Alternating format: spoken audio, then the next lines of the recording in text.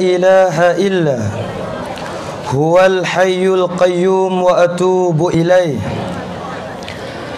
أستغفر الله العظيم الذي لا إله إلا هو الحي القيوم وأتوب إليه بسم الله الرحمن الرحيم بسم الله ما شاء الله ما كان من نعمة فمن الله بسم الله ما شاء الله لا يصرف السوء إلا بسم الله ما شاء الله لا يأتي بالحسنات إلا بالله بسم الله ما شاء الله لا يسوق الخير إلا الله بسم الله ما شاء الله لا حول ولا قوة إلا بالله بسم الله ما شاء الله اللهم صل على سيدنا محمد الفاتح الخاتم السابق الباشر الناذر الهادي إلى صراط المستقيم وعلى آله حق قدره ومقداره العظيم والصلاة والسلام على رسول الله صلى الله عليه وسلم ومن والاه سبحانك لا علم لنا إلا ما علمتنا إنك أنت العليم الحكيم ولا حول ولا قوة إلا بالله العلي العظيم وقال الله سبحانه وتعالى أعوذ بالله من الشيطان الرجيم وما أرسلناك إلا رحمة للعالمين وقال أيضا إن الله وملائكته يصلون على النبي يا أيها الذين آمنوا صلوا عليه وسلموا تسليما صدق الله العظيم وقال النبي صلى الله عليه وسلم من أحيا سنتي فقد أحبني ومن أحبني كان معي في الجنة صدق رسول الله صلى الله عليه وسلم ليس السعيد لمن لبس الجديد وإنما السعيد لمن خاف بالوعيد ليس السعيد لمن تزين بزينة الدنيا وإنما السعيد لمن تزود بزاد التقوى ليس السعيد لمن طعم الحلاوة وإنما السعيد لمن ترك العداوة ليس السعيد لمن ركب المطايا وإنما السعيد لمن ترك الخطايا ليس السعيد لمن بسط البساط وإنما السعيد لمن جاوز الصراط ليس السعيد لمن شرب الخمر والبير وإنما السعيد لمن اشتغل بالتحميد والتكبير السلام عليكم ورحمة الله تعالى وبركاته Alhamdulillah, terima kasih kepada Tuan Pengurusi Majlis dan kepada Sahibul Fadilah Al-Mukarram Tuan Imam Khatib Bilal dan semua ahli jawatan kuasa masjid dan seterus kepada Ketua Pimpinan Masyarakat daripada Tok Meneh, Tok Nebe, Pucuai, Poroso-Oso dan Ceroboh semua, dan kepada kaum pemuda-pemuda dan juga pemudi yang dirahmati Allah Subhanahu wa taala, dan kepada para ustaz dan ustazah, muallimin muallimat, murabbi murabbiyah yang dimuliakan oleh Allah Subhanahu wa taala, dan kepada soco kita, kepada segala pihak daripada Ketua Pimpinan Masyarakat,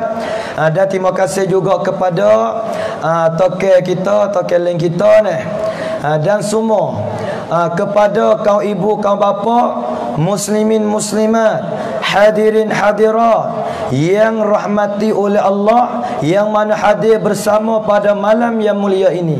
Dan terima kasih lagi kepada haji li kita terime tanah putih luar ni, yang mana sudi jemput saya mari bercakap, mari muzakarah, mari bui sepatah dua kata untuk kaum ibu dan kaum bapa, muslimin muslimat, hadirin hadirat di kampung Tanah Putih Dalam ni.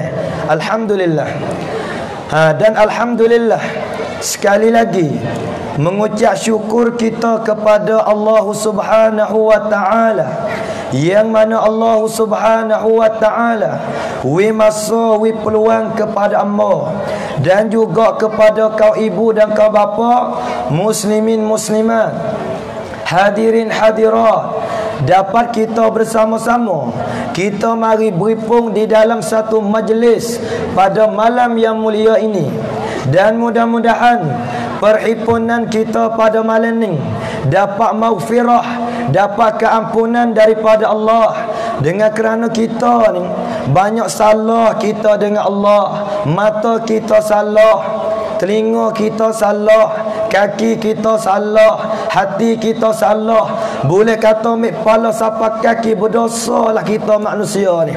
Setelah pada tu, mudah-mudahan dengan sebab kita tinggal rumah, kita tinggal segala-gala pada malam ni, kita tinggal segala urusan, kita ambil masa mari duduk, mari menyata di dalam satu majlis yang betul-betul diredai oleh Allah. Maka mudah-mudahan jadi asbab untuk Allah Subhanahu wa taala mengampunkan dosa kita pada malam ni. Amin ya rabbal alamin. Dan mudah-mudahan perhimpunan kita pada malam ini dapat hidayah, dapat inayah, dapat taufik, dapat ziyadatu mahabbah kepada Rasulullah sallallahu alaihi wa alihi wasallam. Dan yang penting, mudah-mudahan di dalam kehidupan kita ni, mudah-mudahan kita dapat mardatillah di dalam hidup kita, sama ada dalam perjalanan, makanan, minuman, kerja buat, apa saja tak kira lah. Hak sakut paut dengan kita ni, minta supaya kita dapat mardatillah, yakni dapat redha Allah Subhanahu wa taala. Para sahabat, para nabi, para rasul, para mursalin, para awliya, para ulama, para salafus salih, para abidin, para arif billah. Maka semua mereka ini seperti sahabat, dia jang tinggal Mekah pergi ke Madinah, dia jang tinggal harta di Mekah pergi ke Madinah, dia jang letih, dia jang susah, dia jang segala-gala, dia jang habis harta, dia jang tu habis nyawa sekalipun, tak ada buku lain. Ya batawuna fadlan minallahi wa ridwana, tak ada buku lain ni, tujuan nak sekarang aja supaya dapat redha Allah Subhanahu wa taala. Dengan kerana yang Allah Subhanahu wa taala jamin hamba dia dapat masuk syurga Allah ni, hamba mana? Ialah radiyatan mardiyah, fadkhuli fi ibadi wadkhuli jannati. Orang yang Allah Ta'ala seru, Allah Ta'ala jamin, Allah Ta'ala buka pintu syurga baginya, bagi mana-mana hamba yang dapat redha Allah Subhanahu wa taala. Maka di situlah mudah-mudahan kita ramai-ramai pada malam yang mulia ini kita dapat mardatillah. Amin ya rabbal alamin.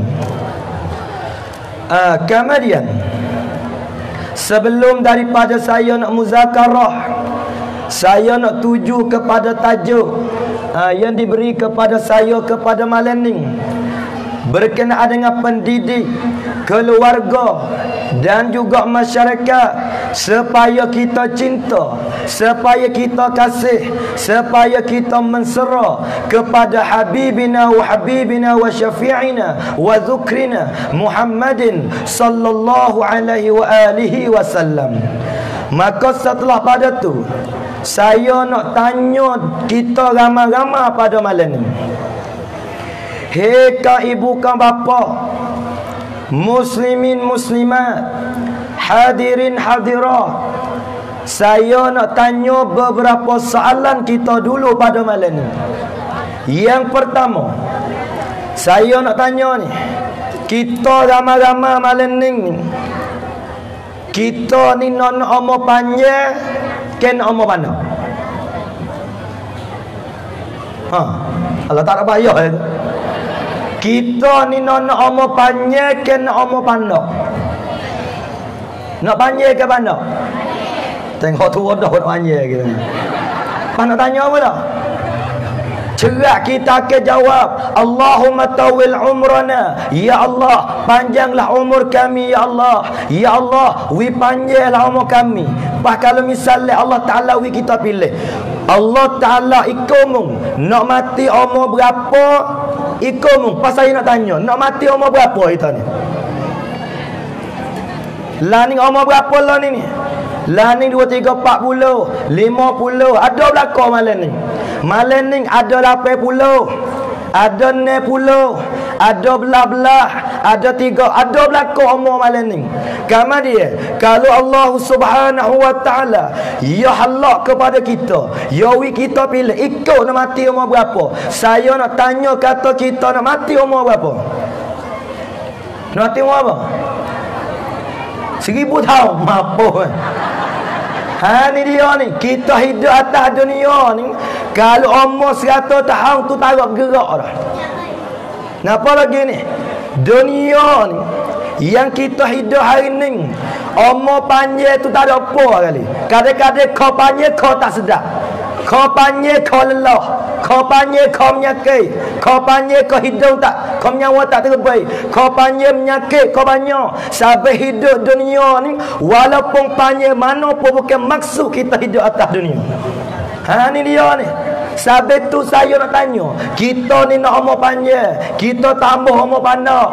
Nak tanya soal lagi, kita nak umur panjang-panjang tu nak apa? Nak apa panjang-panjang ni? Nak jaga dunia sampai ke mana? Nak duduk tukar langit? Nak apa umur panjang-panjang ni? Nak buat amal, mbang laga tu. Nak buat amal, nak mengaji, buat bang je tu. Kamar dia di hari ni ni, umur panjang bukan maqasid. Maksudnya ni, hak kita nak walaupun umur pandai, walaupun umur panjang, walaupun jadi pemuda, walaupun jadi orang tua, ikutlah jadi gapo saja pun, yang kita nak pakai kerja. Hak tu hak kita nak. Walaupun kita umur muda, kita umur tua, kita ada generasi mana-mana tak kira, hak kita nak pakai kerja. Kalau umur kita 80, 90, kalau tak pakai kerja baik mati. Jadi dia tak pakai kerja pun tua. Ni dia ni. Dunia ni bukan maksud. Dunia ni bukan tempat kita. Kalau siapa yang hidup atas dunia, dia mikir nak senang, nak sedap, nak bebas, nak turun nafsu, nak segala-gala, atas dia orang tu silap. Sebab bukan tempat dia sini. Dunia sebagai mazra'ah, dunia sebagai jambatan, dunia sebagai getak, dunia sebagai lalu jalan ya dunia ni. Tempat yang kita nak pergi sungguh, tempat yang kita nak do sungguh, tempat yang kita sebenar-benar nak pergi mana, ialah akhirat. Maka kita tak lain tak bukan, apabila kita nak pergi akhirat, ialah surga Allah Subhanahu wa ta'ala. Amin ya rabbal alamin. Kamar ya insyaAllah pada malam ni, saya nak kita ramai-ramai ni pakai mikir. Mari pakai mikir. Ngakana kita mari malam ni watak belakang hari ni. Ki ada tubuh mari otak tak le tujai rumah ada. Hak mana mari malam ni saya yakin. Hak mana mari walaupun umur muda, umur tua gena pun ya watak. Apabila watak mari kita pakai mikir. Yang kita dah nak hari ni tak ada nak banyak perkara. Nak jadi seorang insan, nak jadi seorang manusia yang pakai kerja. Hak ni kita nak ikut jadi gapo? Kita kerja gapo ikut? Jadi tok meneh, jadi nayuk, soco, sowo, soto, sopo, sokok lagi. Jadilah nama corobo, corokoro, robo kotor lagi. Jadi orang jatah, orang betina, tok ime, tok kotek, tok bila, makam sejek, jadi werung. Yang kita nak hak pakai kerja. Kalau jadi tok ime pakai kerja. Kalau tak pakai kerja lah Bukan tanah putih, tanah hitam tu. Dia ni. Jadi tokotek, nak tokotek pakai hijau. Jadi to bila pakai hijau. Jadi orang kaya pakai hijau. Jadi werung pakai hijau. Teriak kenapa api belum panas petang ni. Ya ni. Allah Rabbi, makan nasi sedap sungguh Allah Rabbi, masya-Allah. Bawa sungguh tokek itu ni. Mek bila mu tahu. Dia mula apa dek. Nah. Yang pertama sosial hukum bahi sekali dah. Nak bila mu tahu ya. Yang pertama sosial. Yang kedua pak peblo. Yang ketiga ni gulai kewe. Tu yang tiga. Dan yang keempat ni apa nama ni? Tu goreng daging. Tu yang keempat. Hoku berahi belakang. Hoku tak berahi menoyak ni. Yang pertama ikan ngasih. Sokek lah aku tak makan. Yang kedua kerabu beko.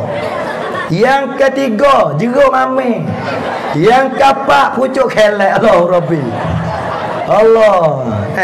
Alhamdulillah malam makan sepenuh malam ni.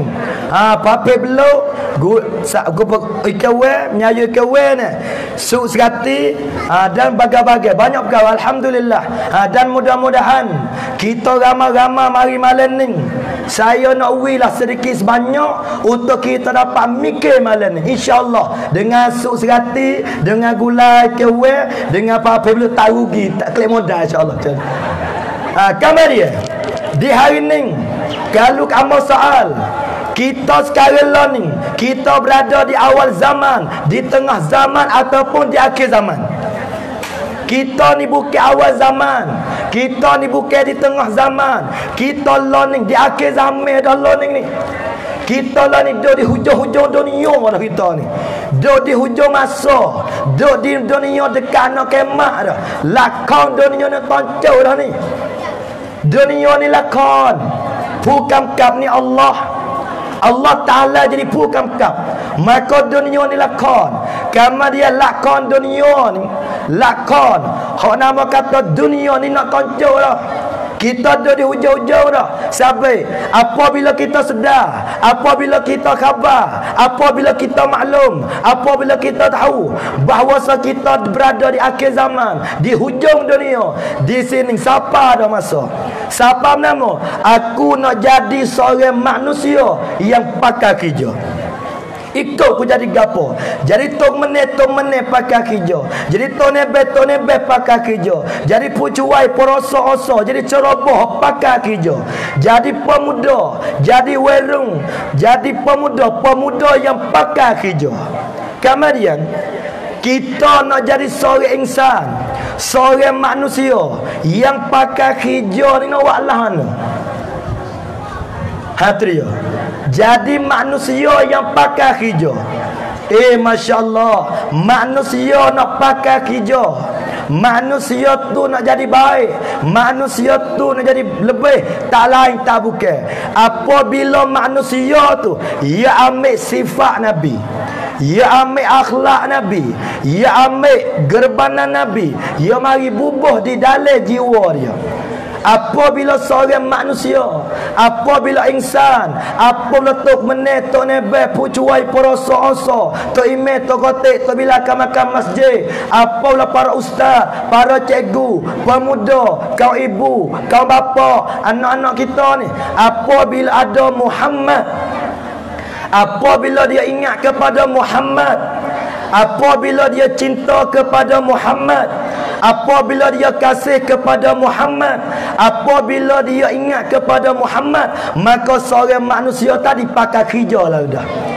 Apabila manusia tak kenal Muhammad, apabila manusia tak kasih ke Muhammad, apabila manusia tak serah kepada Muhammad, apabila manusia tak rindu kepada Muhammad, inilah asbab daripada pucanya manusia tadi jadi orang yang tak pakai hijau lalu dah. Allahu Rabbi ya Karim, la haula wa la quwata illa billahil aliyil azim. Itu di antaranya. Kemudian di dalam hidup kita ni ia ada satu penyakit. Kamar dia satu penyakit ni bahaya. Tu dia. Ada satu penyakit, ya ada satu roh yang ada di kita. Maka penyakit ni bahaya. Lebih pada darah tinggi, lebih pada kencing manis, lebih daripada roktai, lebih pada penyakit tu penyakit ni. Ialah penyakit gapo? Penyakit roh huacai. Penyakit ni lah paling bahaya. Roh huacai. Roh huacai gapo ni? Bukan huacai tik dah. Hak paling bahaya, hak paling takut ialah manusia. Apabila dia ada satu penyakit roh huacai, penyakit hati ni yang tak rindu, yang tak kasih kepada Rasulullah sallallahu alaihi wasallam. Ikau siapa dia? Orang tua, orang muda, werung, lelaki, perempuan, ikau siapa dia? Apabila ada penyakit ni, hati dia tak kasih, hati dia tak cinta, hati dia tak rindu kepada Rasulullah, maka orang tu ada penyakit yang bahaya di dalam diri dia. Wal'iyazabillah, summa wal'iyazabillah. Tu dia. Kemudian, hei ka ibu ka bapa, kita ramai-ramai ni kita khabar dah.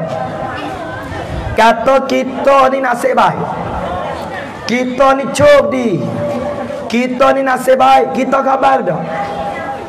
Nasib baik buku gapo? Hei pemuda, hei werung, hei ka ibu ka bapa, kita ni nasib baik, kita ni bertuah, kita ni beruntung. Sebab apa kata bertuah? Sebab apa kata beruntung? Dengan kerana kita tiap-tiap orang ni Allah Ta'ala beri kelebihan. Allah Ta'ala beri kelebihan.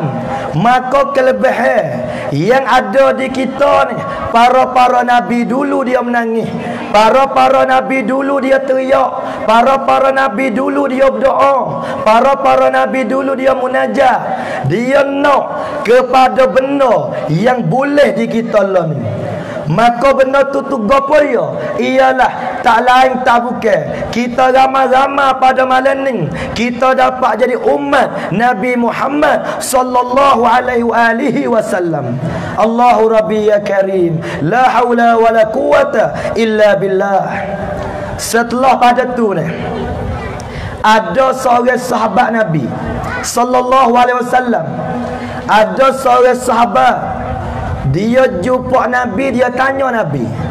Dia kata, ya Rasulullah, wahai Rasulullah, wahai Nabi Allah.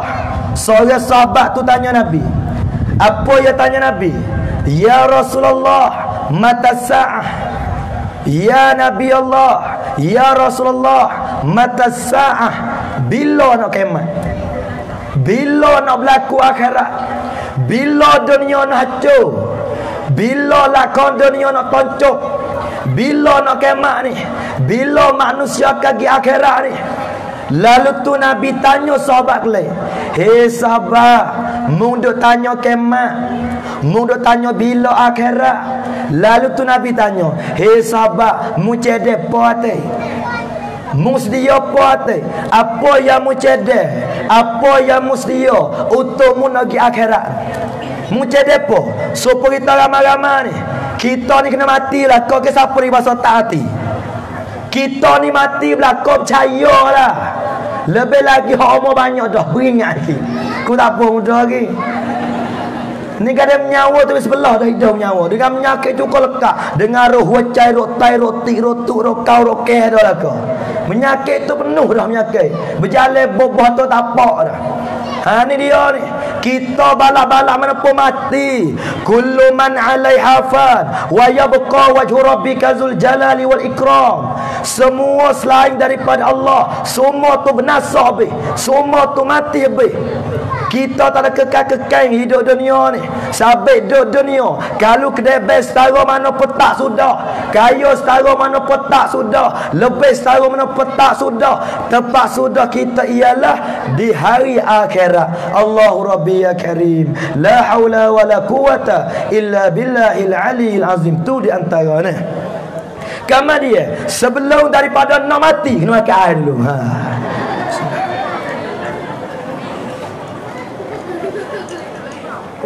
Banyak obat malam ni. Ni jebol ni.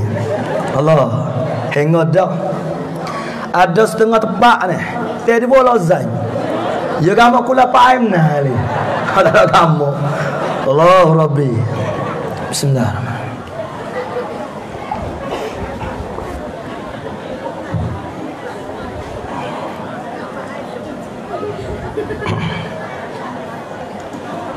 Ai pop lại đã ketemu ada yang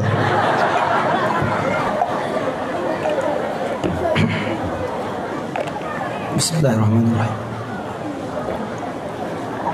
Bismillah. Dah gitu. Suara sedap tapi serak. Ya. Ni mujur mal pekas sedap lah ni. Pekas macam cahaya nak mampus je aku. Ni mujur mal pekas sedap ni.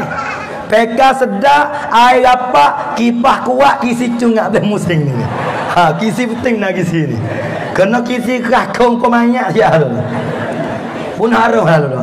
Allahu Rabbi, bismillah.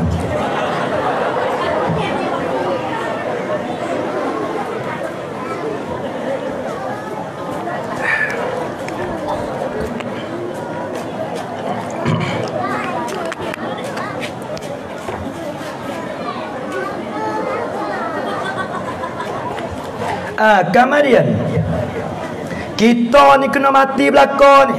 Apa yang kita sedia, apa yang kita jadi untuk kita nak wafat. Kita jadi apa ni? Hanya kena ada jadi. Kita nak pergi hanyai dekat pek tu kita sedia bekal. Kita nak pergi ke Bakar, kita sedia bekal.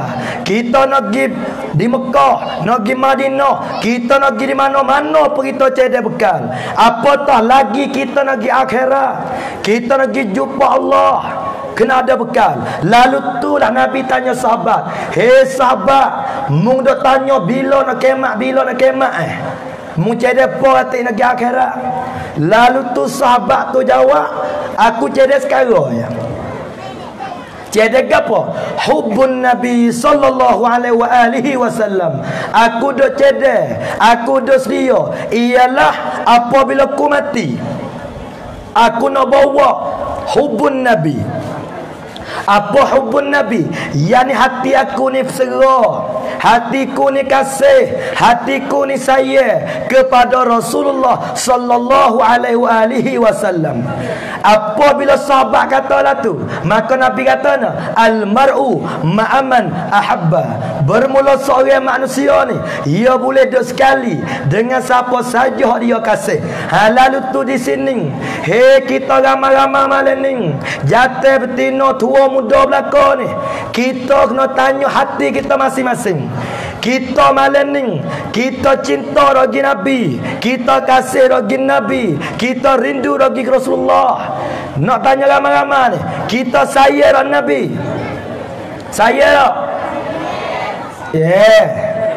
cinta Nabi,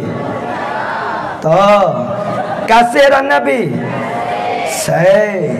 ingat Nabi, ingat selawat Nabi. Wah, segar dengan Nabi. Gua ke jenera tau. Tu jenera dah pak orang kurang tunggu. No, gaya pinah mosah modal. Hei, kurang tunggu. Kalau boncam ni kacau hijau tu. Jenera dah kamu. Ni dia ni.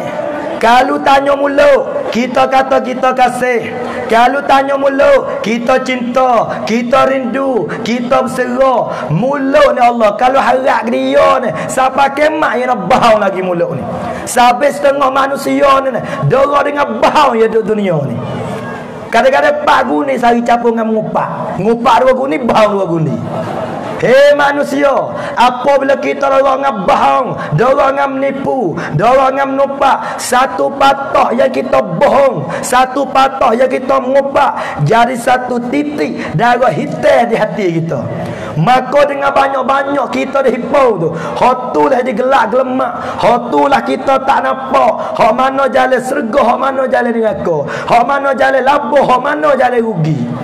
Hani di Allahu Rabbi. Sampai di satu hari nanti Allah Ta'ala teri mulut kita. Al-yawma nakhtimu ala afwahihim wa tukallimuna aydihim wa tashhadu arjuluhum bima kanu yaksibun.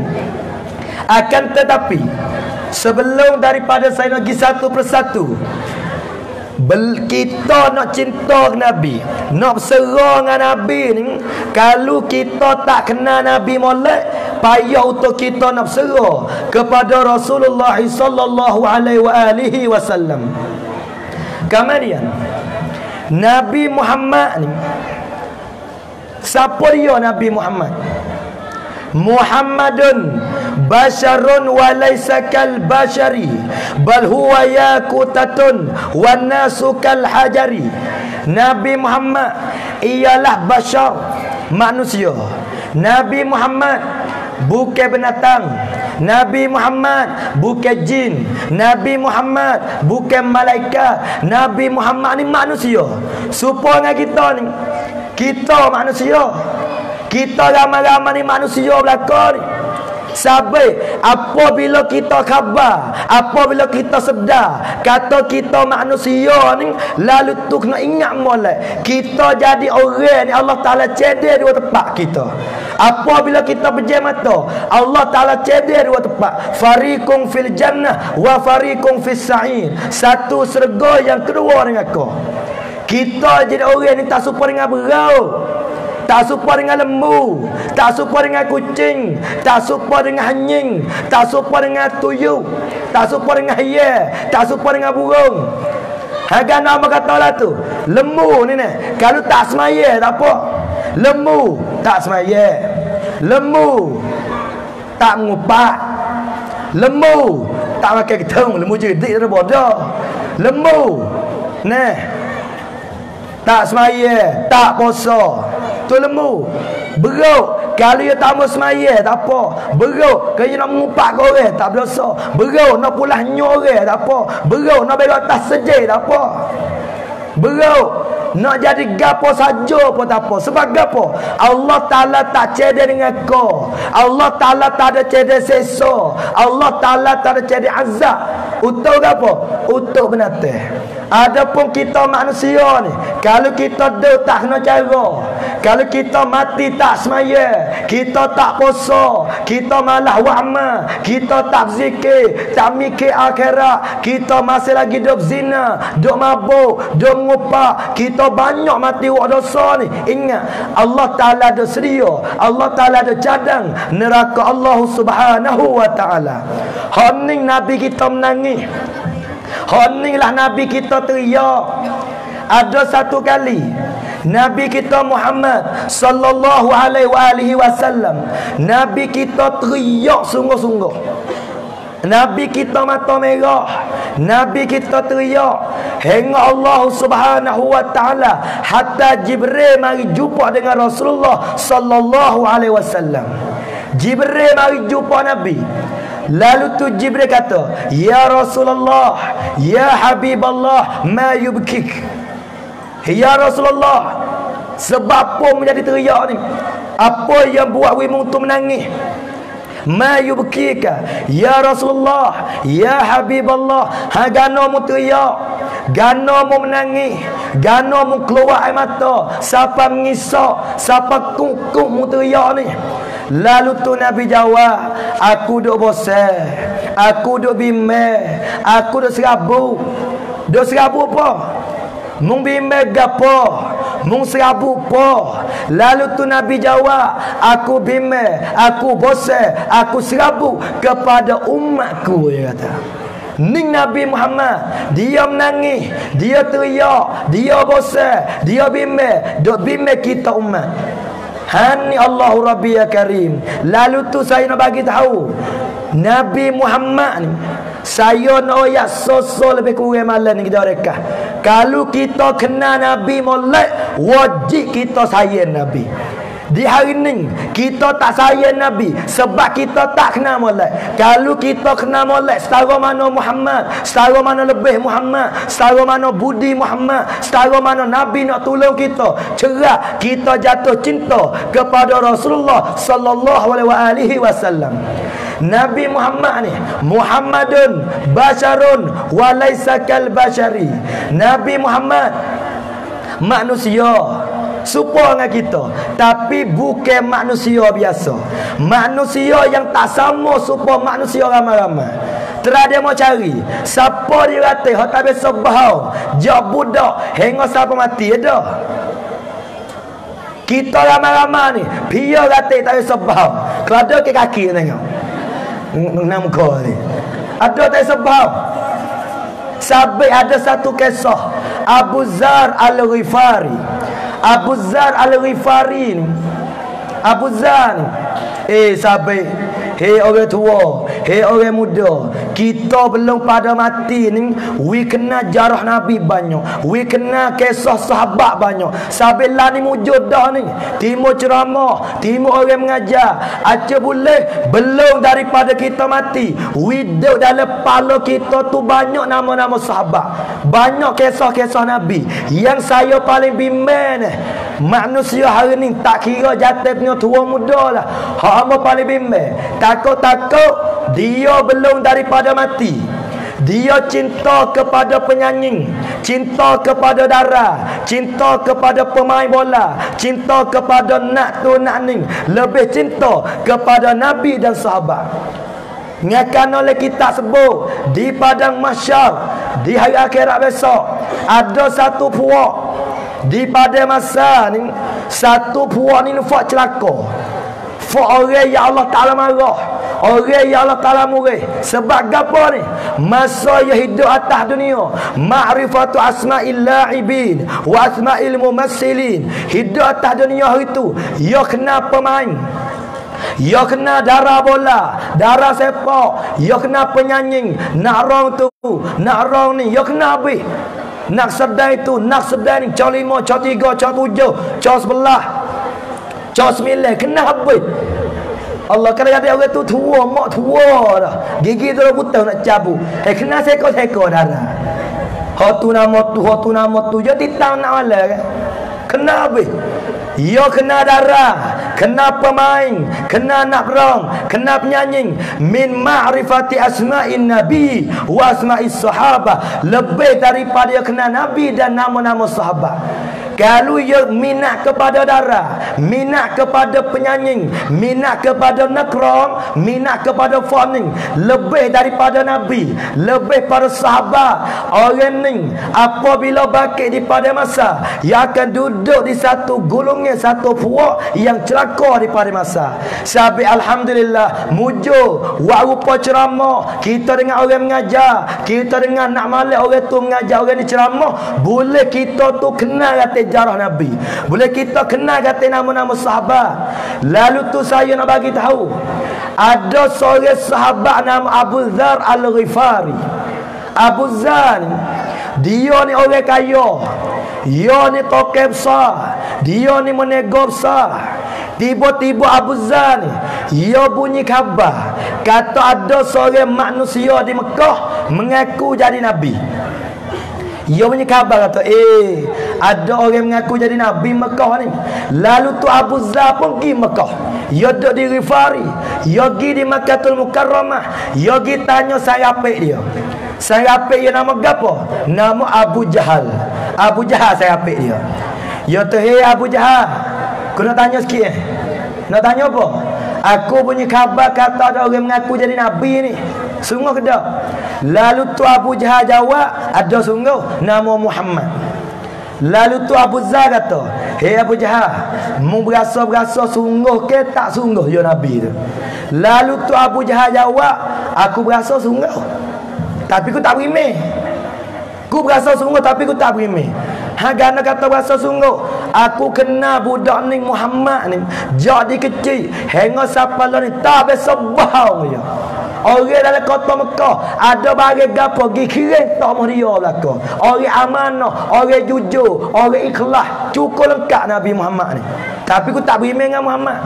Lalu tu Abu Zar kata, Abu Jahal, mana Muhammad? Mana rumah dia? Aku nak tengok wajah dia. Aku nak tengok rupa paran. Balah mana muka Muhammad? Lalu tu Abu Jahal kata di sebelah sana. Lalu tu Abu Zar ni, dia pun berjalan siapa dapat Nabi Muhammad. Lalu tu Abu Zar kata, asyhadu an la ilaha illallah wa asyhadu anna Muhammadar Rasulullah. Dia tengok muka Nabi pak, dia pakai ngucap lalu dah. Siapa sahabat tanya, hei Abu Zar, gana mengucap lalu ni? Tak ada dengan Nabi kata apa, tak ada kena Nabi dakwah. Tengok muka Nabi pakai mengucap. Lalu tu Abu Zar kata, hei sahabat, aku reti tengok orang. Aku tengok wajah Muhammad, aku tengok muka Muhammad ni. Aku reti lalu dah. Gana orang muka balas ni tak bohong. Orang muka balas ni tak menipu. Ni muka Nabi. Muka dia pun muka Masya Allah. Muka tak menipu. Kalau muka kita ramai-ramai lah ni, pada tengok kening pun nampak menipu dah. Dia nganggur mulut tu nak bau dah. Dia nganggur mulut tu nampak nak ngupak kau dah. Nabi Muhammad ni, Abu Zar tengok dia reti. Orang muka balas ni tak bohong. Orang muka balas ni tak menipu. Orang muka balas ni ikhlas lillahi ta'ala. Hei kita ramai-ramai, kita tak berasa kena jumpa dengan Nabi. Berasa tak? Hei orang yad menut, orang paling mulia, paling lebih. Allahu Rabbi. Kalau hei pemuda, orang tua, kalau kita tak ada berasa sikit habis nak jumpa dengan Nabi, berat dah kita ada penyakit dah. Kita nak jumpa dengan Rasulullah, nak kenal wajah Nabi, nak duduk kali dengan Nabi. Sawase kita ni Nabi saya, Nabi jamin, Nabi nak tolong kita. Hanya kita di hari ni kita duduk molek, kita turut perintah Allah, amal sunnah Rasulullah sallallahu alaihi wasallam. Kemudian Nabi kita Muhammad ialah seorang manusia yang penuh dengan mukjizat. Kita manusia ni yang penuh dengan maksiat. Ni tempat tak serupa kita dengan Nabi. Nabi manusia, kita pun manusia, tapi Nabi seorang manusia yang penuh dengan mukjizat. Kita seorang manusia yang penuh dengan maksiat. Nabi penuh mukjizat, kita penuh maksiat. Di hari ni Allahu Rabbi, maksiat siapa lagi remah lah ni. Maksiat siapa ada belaka dah ni. Ni dia ni. Nabi kita penuh dengan mukjizat. Nabi kita ni Allahu Rabbi, dia tengok dalam kitab-kitab ni, siapa berpuluh-puluh, siapa hampir 100 mukjizat Rasulullah sallallahu alaihi wasallam. Mukjizat Nabi ni gapo tak banyak. Mukjizat Nabi ni apa tu? Apa mukjizat Nabi? Perkara yang luar biasa, yang manusia nak tiru tak boleh. Salah satu mukjizat Nabi ni ialah gapo? Ada satu kali sahabat dia lapar air. Sahabat dulu dia dagu air. Apabila dia lapar air, apabila dia dagu air, dia haus moga demo dalam peperangan. Hei, agama nak sapa kita apa kali sahabat perang, apa kali Nabi kita perang, apa kali Nabi kita menangis, apa titik peluh Nabi kita jatuh, apa air mata je Nabi kita teriak. Masa dulu sahabat tak boleh duk perang ni, lapar air, dagu air, sehingga sahabat ni perah ti utar makan. Kita ramai besok makan ilmu, makan ada. Besok makan ilmu. Tak biasa, tapi kalau ilmu capur ketemu tu biasa. Ni dia ni. Sahabat dulu perah ti utar. Air tak ada. Lalu tu Nabi tengok Nabi menangis. Allah Rabbi, Masya Allah sahabat. Lalu tu Nabi kata ke sahabat, hei sahabat, wari bekah hari, wari berjana, wari bekah. Apabila wari bekah ni, Nabi ambil tangan dia, Nabi tak dalam bekah. Apabila Nabi tak dalam bekah, maka air keluar ke celah jari Nabi kita Muhammad sallallahu alaihi wasallam. Ni Nabi Muhammad tu air ke celah jari. Sampai saya nak tanya, di atas dunia ni air penambah lebih sekali. Agak apa? Hei werung, mana werung? Hei werung, air apa lebih kali? Air palo. Ai gapo lebih sekali. Ai banyak. Ni ada sponsor bodoh ni. Tu ai sponsor, ai lagi, ai ketung, ai lima, ai suwe. Ai gapo lebih data dunia ni. Ai gapo? Ada sebelah satu kitab wa afdalul miyahi ma'i qattaba min baini asabi'in nabil muttaba summa umau zamzam fal aksara fanilu misra summa bakin anhara. Tulis Syekh sebut wa afdalul miyah, dan selebih-lebih air, semelia-melia air gapo min baini asabi'in nabi, air yang keluar di celah jari Nabi Muhammad sallallahu alaihi wasallam. Ni air nombor 1. Air nombor 1 ni air yang keluar di celah jari Nabi. Yang kedua air Zam-Zam. Yang kedua air Zam-Zam. Yang ketiga air sungai ni. Ingat tak tu? Nyari benar nak ke? Yang pertama air yang keluar di celah jari Nabi. Yang kedua air Zam-Zam. Yang ketiga air sungai ni mesti. Yang keempat air telagi.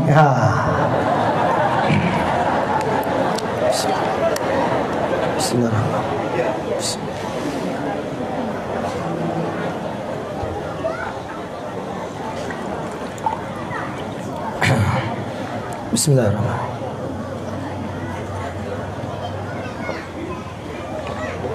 Ada orang kata kat aku ni, mengupak aku tak lah apa mopok tak apa lapai temulah tak lah aku tak lah pakai mah udah mengupak no pau yang dulu no aining memah timah kira tu ku tak lah mengupak ya to geno makai aicak ni mekuno ya mung tak apa tu saja ku dom nau ni pas ceramah be ku letih aku jijak sungguh. Aku jijak, aku tak main rem Paulo ni puluh lama sopak so tujuh. Aku jijak sungguh pas kereta ni. Kalau jijak sopak so tujuh yo parak mio, pas lu cerang weku parak air.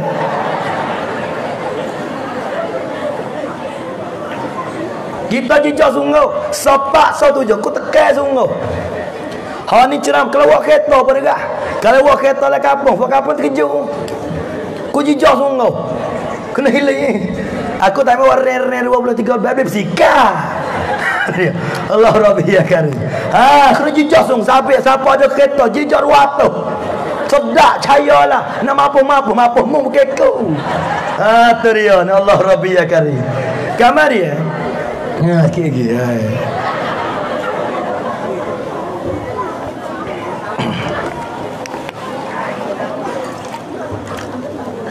Bismillahirrahmanirrahim. Tu dia ni. Hani Nabi Muhammad salah satu mukjizat dia air tubik ke celah jari. Tosa kata gapo Nabi Aliyu. Nabi ni satu kali ada satu telaga tu payah nak makan talih. Nabi ludah Aliyu dia tu boleh makan telaga tu. Satu kali ada satu telaga Yahudi ni ambil racun kita hak oleh telaga. Apabila Yahudi ambil racun kita oleh telaga, maka telaga tu jadi telaga racun. Satu telaga racun. Yahudi dia tahu, kata sahabat, kata Nabi dia guna telaga tu. Ya ambil racun kita oleh telaga.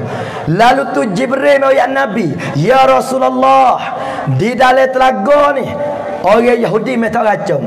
Lalu tu Nabi kita ludah Aliyu. Apabila Nabi ludah Aliyu, hak kata jadi racun kelih jadi penawar. Haning kelebihan Nabi. Allahu Rabbi. Hak tu tak apa lagi. Ni kisah yang masyhur pada masa Ma'al Hijrah dulu lagi. Nabi kita dengan sahabat dia Abu Bakar As-Siddiq. Nabi dengan Abu Bakar. Abu Bakar tu siapa dia? Tua. Nabi ni menatu. Kamar dia. Apabila Nabi nak hijrah, nak tinggal Mekah, nak pergi ke Madinah, Nabi dengan Abu Bakar ni pergi menusuk di dalam satu gua yang bernama Gua Sur. Apabila Nabi hidup dalam Gua Sur, Nabi bahasa lemah, Nabi bahasa tarak. Lalu itulah Nabi ambil palotok tak ribu tok tua dia bakar. Tengok masya-Allah. Tok tua dengan menatu ni baik sungguh tuan. Gi sekali, makan sekali, gimana sekali, mek palot dok tak ribu. Kalau nak molek malam ni, siapa dia jadi menatu? Malam ni mek palot tak tok tua ni. Nya getak tu rasa. Getak dekat ni. Kena wi bayang tu tua. Kita menatu kena bayang tu tua bagi tu tua kaya. Kena bayang tu tua. Nabi ambil pala tak Abu Bakar. Kamar dia tengah-tengah Abu Bakar duk ribuh pala Nabi ni. Ada satu jekeng, satu riwayat. Ada senjata ular. Mari ketik Abu Bakar lagu wasol. Apa balok mari ketik Abu Bakar, maka bisa senyap tu ni. Abu Bakar berasa sakit. Tapi walaupun Abu Bakar sakit, walaupun dia berasa pedih gena dia dia tak beralih, dia jauh. Hagano, kalau dia bergerak, dia beralih, dia bimbing takut Nabi tu tidur ledor. Ning tu tua sungguh. Tak kalau menatu tidur dia tak gerak. Sampai kita jadi tua ni. Apabila menatu tidur jangan gerak. Ni tak ada cerah gerak dah. Sokis gerak. Jangan gerak. Widu tidur menatu. Kena saya. Jangan gerak. Menatu dia tidur jangan gerak. Nanti gerak pukul sebelah. Lepas tu beramak kali gue lalu dah. Pakai gerak dengan mak dah. Tu dia Allah Rabbi ya Karim. Nampak tu? Abu Bakar ni dia tak gerak. Dia jauh. Dia jangan sabar. Hawa dia sabar ni. Hawa sakit dah. Air mata keluar. Air mata Abu Bakar ni maka keluar meniti kena di atas muka Rasulullah sallallahu alaihi wa alihi wasallam. Apabila air mata kena atas muka Nabi, Nabi kejul dah. Hei Abu Bakar, hagana mu menangis, gana mu teriak ni. Lalu tu Abu Bakar jawab, ada benar bisa ketik. Nabi pun ludah aliyu. Nabi ludah aliyu, Nabi cuma tepak kena ketik, maka hengos pejabut hau. Ning aliyu Nabi. Tak nak kecek buku lain pada kecek buku aliyu berbadan. Pak aliyu kita lah noi. Kalau budak pesawai misal, budak tu pesawai. Jadi kalau babi. Kita ku aliyu, apa terus budak tu? Makan apa terus? Ni aliyo kita. Adapun aliyo Nabi ni, aliyo Nabi ni Masya Allah. Hagano, kalau orang sakit sembuh, kalau telaga tak boleh makan, ya ludah boleh makan. Ada satu kali Nabi kita dia bekal, wak keluar darah. Apabila bekal wak keluar darah, yawi ke seorang sahabat, sahabat, mu ambillah darahku kita ni. Lalu tu sahabat ni ambil darah Nabi kita ni. Nabi tanya, mu tanem mana? Sahabat tu jawab, aku kita ni tepah molek sekali. Mana aku tulis perut. Pak Nabi kata no, siapa dia yang ada satu juzuk, siapa dia yang ada satu juzuk dia di dalam tubuh siapa-siapa, orang tu haram, orang tu haram. Harai apa? Harai api dengan kau nak makan dia. Ni kelebihan Rasulullah. Sampai ada satu sahabat, Nabi dah sisir rambut. Nabi dah sisir rambut, maka rambut Nabi tu luruh. Apabila rambut Nabi tu luruh, ya ambil rambut Nabi tu dia makan. Ni lebih Nabi. Rambut dia orang nak, darah dia orang nak, aliyo dia orang nak. Pas rambut kita ni mahal dah. Kalau dia dalam susu hati, dia mau cuak susu hati tu. Kalau dia dalam gula dia mau cuak. Ni rambut kita. Ni nabi kita khabar apa ni? Kita manusia penuh dengan maksiat. Kita manusia tak laku. Kalau kita tak capai nak tupai Nabi, tak ada jalan untuk kita nak masuk surga Allah Subhanahu wa ta'ala. Saya nak tanya ramai-ramai malam ni, kita ni mati belakang cayalah. Apa nak tanya? Kita nampak agak-agak jalan mana kita nak boleh masuk surga? Dengan buku apa kita masuk surga ni? Buku apa? Sedekah. Di workout enggak lagi. Kalau masuk lepas pakai suku. Ni dia ni. Tahajud lama sekali. Lama-lama sekali tak nak lah tu. Keroy tepuh lama sekali. Ni kita tercari, kita tong apa benda yang ada di kita. Hak nampak ada satu jalan untuk pergi ke syurga Allah. Maka kalau seorang manusia tu dia tak ada amal itu, tak ada amal, tak ada benda-benda lebih, tapi mujud ada Muhammad, ada Nabi Muhammad sallallahu alaihi wasallam. Pasal saya nak bagi tahu dah, Nabi dengan kita ni siapa setara mana? Nabi kita apabila dia bakit di padang mahsyar, dia bakit di padang mahsyar, Nabi Muhammad ni dia bakit di padang mahsyar. Ya tanya Jibril, ya Jibril, aina ummati ya Jibril. Jibril, mana umatku Jibril? Umatku di mana Jibril? Walah Nabi, kalau dia nak masuk dalam syurga seorang dia tak apa dah. Habis dah kerja dia. Al-yawma akmaltu lakum wa atmamtu alaikum ni'mati wa raditu lakum al-islam madina. Dia dakwah dah dunia hari tu. Kalau Nabi nak dalam syurga tak apa dah. Dia habis dah kerja dia. Tapi bimbangnya Nabi, cintanya Nabi, rindunya Nabi, ingatnya Nabi kepada kita ni. Nabi kita tak masuk syurga lagi. Nabi kita cari umat. Nabi tanya Jibril, ya Jibril, mana umatku Jibril? Umatku duk mana Jibril? Lalu tu Jibril kata, hei Muhammad, Nuh mungkin tengok Nuh umatmu tu. Lalu tu Nabi kita hunggar nak kita tengok umat dia. Sejak lebih ada raja dia. Baru pocok ijah kat mana lah ini. Nuh Jibril, Nuh umatmu tu Muhammad. Lalu tu Nabi kita tengok, Nabi kita teriak, Nabi kita berjerit. Ngakano Nabi tengok umat dia bakit macam-macam. Allahu Rabbi ya Karim. Ada setengah manusia ni bakit dengan rupa babi. Bakit dengan rupa babi. Hak tu mana tu? Kalau siapa di dunia tak semaya, kalau siapa dia malas semaya, apabila dia mati, Allah Ta'ala bakit dia dengan rupa babi lalu dah. Berapa ramai hari ni banyak tak semaya. Orang tua tak semaya, orang muda banyak tak semaya, budak-budak kita tak ajar semaya. Tak ada dah dari agama ni. Hak mula-mula sekali as-salah kena semaya. Kita lebih kita pemuda nak ya ni. Di hari ni kita werung ke amo pe kita werung juga. Mung tua dah werung ki. Hanya kita nak ya ni. Segala benda werung ingin ku ingin lah kau. Aku nak ya we. Ha werung do nak lola aku nak juga tapi ku aku dah hujan ga. Tu dia ni. Ha mana werung do nak lola ni. Aku nak juga tapi ku aku mikir dua perkara. Yang pertama, aku hidup dunia sekali ni ya. Aku hidup dunia sekali ni. Kalau ku pelak sekali ni ku cepat terlapai. Kalau ku peluk sekali ni ku cepluk terlapai. Ya kita pelak dengan peluk ya. Sampai siapa mendengar ceramah malam ni peluk. Siapa tak mari pelak. Kalau mari jenera pelulak orang. Nak tahu ni jenera lagi nun pak orang tu. Gaya pinah modah masa tu. Hai gue. Ni dia ni. Haweru dah nak. Rokok aku nak terai juga. Ketung ya bayama ya ecor kiatayan lo ni. Pasal nak terai juga. Ni dia ni. Demo do geno betino girato. Pasal nak juga. Mana merem tua gue juga.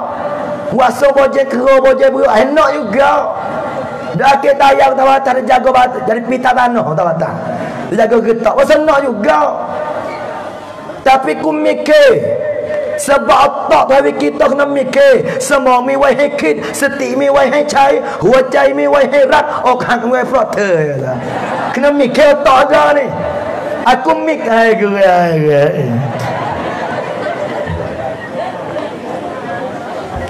Herung. Semua werung doa lo ni aku nak belakang. Ni dia ni. Genom tino kapek tiga biar tak mau. Jatuh sore tino tiga.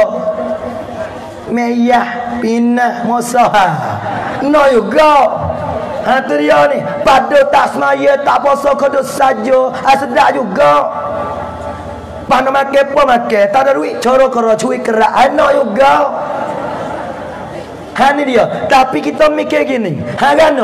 Kalau aku tak bersungguh, kalau aku buat turun nafsu, tekak muda, tekak weru, aku ceplah telah ciwit. Pelah. Sebab masa muda ning lah, masa weru ning lah, kalau kita nak buat gapo saja sekalipun, sampai kita ni kena bersungguh. Kita nak main-main tak boleh dah. Sampai kita ada ceramah, kita sungguh. Biar ceramah, aku kata sungguh, aku lahang sungguh. Kita boleh belakang lah. Aku jijak sungguh. Kita biar ceramah je walah ning.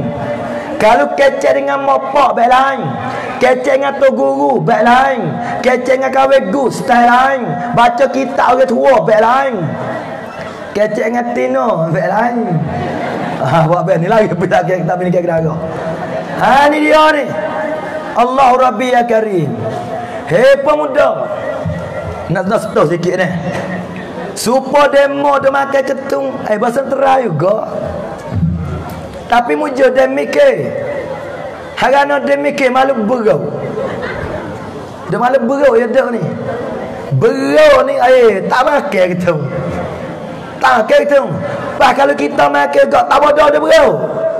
Gerai panas. Kereta aku dah gitu ni. Awak jauh-jauh tayar. Awak jauh tayar aku tak kelak siap nak ceramah esok jauh ni. Ni dia ni. Kita jadi orang baru malu beruk. Kita jadi orang tua pun nak malu beruk atai. Kan no? Bime juga tak kena beruk tua. Kena beruk. Beruk tu rambut tumbuh ubah dah beruk tu. Beruk tumbuh ubah dah beruk tu. Gigi tu betul nak cabut. Jalan boboh atau tak apa sikit lutut beruk tu. Patu pulangnya tak mau. Ngan kengom nak kau. Kode tak janggung. Siapa piye makan tak kau apa? Beruk. Bime takut kita jadi manusia beruk tua tu. Orang beb sejak tak hari. Tu bila kak dah. Sampai nak tepat saya tanya. Di atas dunia ni, bahasa apa paling payah kali? Bahasa Cina, bahasa orang putih, bahasa Sierra, bahasa tu, bahasa keling tak payah. Hak paling payah bahasa orang tua tak reti tu payah kali. Hari nak mungkin awak mana pada gua apa? Bahasa orang tua tak reti payah ni. Orang beb cerak-cerak. Hayya 'alas solah. Gigi datang lah tak reti tu. Hayya 'alal falah. Gibne. Allahu akbar gibukai. Ya tak payah kata Tok Billah dia panggil apa. Orang jadi Tok Billah ni masya-Allah. Orang lain dia tidur belakang dia beda. Ni dia super best subuh tu masya-Allah. Demo lain dia lekat selimut. Dia mai dobe. As-salatu khairum minan naum. Tok Billah. Pas kena anak mamu kerah perut dia jawab, "Annam tu khairum minas solah." Jawab Tok Billah. Nyanyi Tok Billah. Ni dia ni. Tok Billah dobe. As-salatu khairum minan naum. Jatuh hari tu Tok Billah pening kat mana? Nyebel sikit be. Ya be dah ni. Annam tu khairum minas solah. Ya balik kau tu. Esok gegeh ke datang. Ya tak no. Tok Billah tu kesang nak lain kata. Orang beb nama subhanallah tu khairum solah. Tok Billah dobe 5 tahun. Tak kena sekali. Dia kata Tok Billah kesang. Pas kita 5 tahun tak biasa pergi subuh tak gila lagi. Gerai panah-panah ni. Kita buat sejauh topa ni. Hak paling berat ni. Kita jadi tu jadi ni. Ime kotek bila ke makan sejai. Patut sejai tahu kita malu kenapa ke? Kenapa nak buat awak mana? Tak dengar. Tak senang lah nak buat awak pada buat apa? Ni dia. Kita kena mikir. Kita main mikir Allah Rabbi ya Karim. Sampai di hari ni kita orang tua kena mikir. Dan kita pemuda kena mikir. Kena mikir baik-baik. Hei werung, hei pemuda, kalau kita berjuruh masa muda, kalau kita jadi orang molek masa muda, kalau kita mikir beragama masa muda, ingat Allah Ta'ala dia cedek tepat sedap daripada masa. Belum daripada masa surga, daripada masa tu sedap dah Allah Ta'ala dia cedek. Ni dia ni. Segena tepat amu ayat benar ni. Hei pemuda, saya nak betul-betul ni. Saya raya dengan ikhlas lillahi ta'ala. Tak ada niat sikit habuk. Hodo kata ni dua kuam sajai. Hodo kata dua kuam cincai. Hei werung, hei pemuda, nak betul-betul ni. Amat deki, amat ica. Aku ni deki. Deki dengan werung, deki dengan pemuda ni. Deki kan? Sebab demo tu lekat ketung. Deki dengan sebab demo lekat ketung ni, aku lekat ayat lagi. Jadi deki betul tu. Kalau ku lekat ketung, ku berhenti lama dah. Kalau ku lekat yabah, ku berhenti lama. Tapi tak ada, aku tak makin mula lagi dah. Faham deki betul mana? Hei werung, hei pemuda, kalau demo boleh tinggal ketung kerana Allah. Kalau demo boleh tinggal yabah kerana Allah. Kalau demo tinggal benar dada, benar mabuk. Kalau demo boleh tinggal yakin cerak serga Allah Ta'ala ada cedeh bagi kamu. Allah Ta'ala ada cedeh serga. Hei, pak kita nak jadi ke manusia. Dunia tok rob, akhirat tok neruk. Nak ada lah tu. Dunia ni tok rob. Tak ada giri tu ketung. Makai ubat jatuh roh.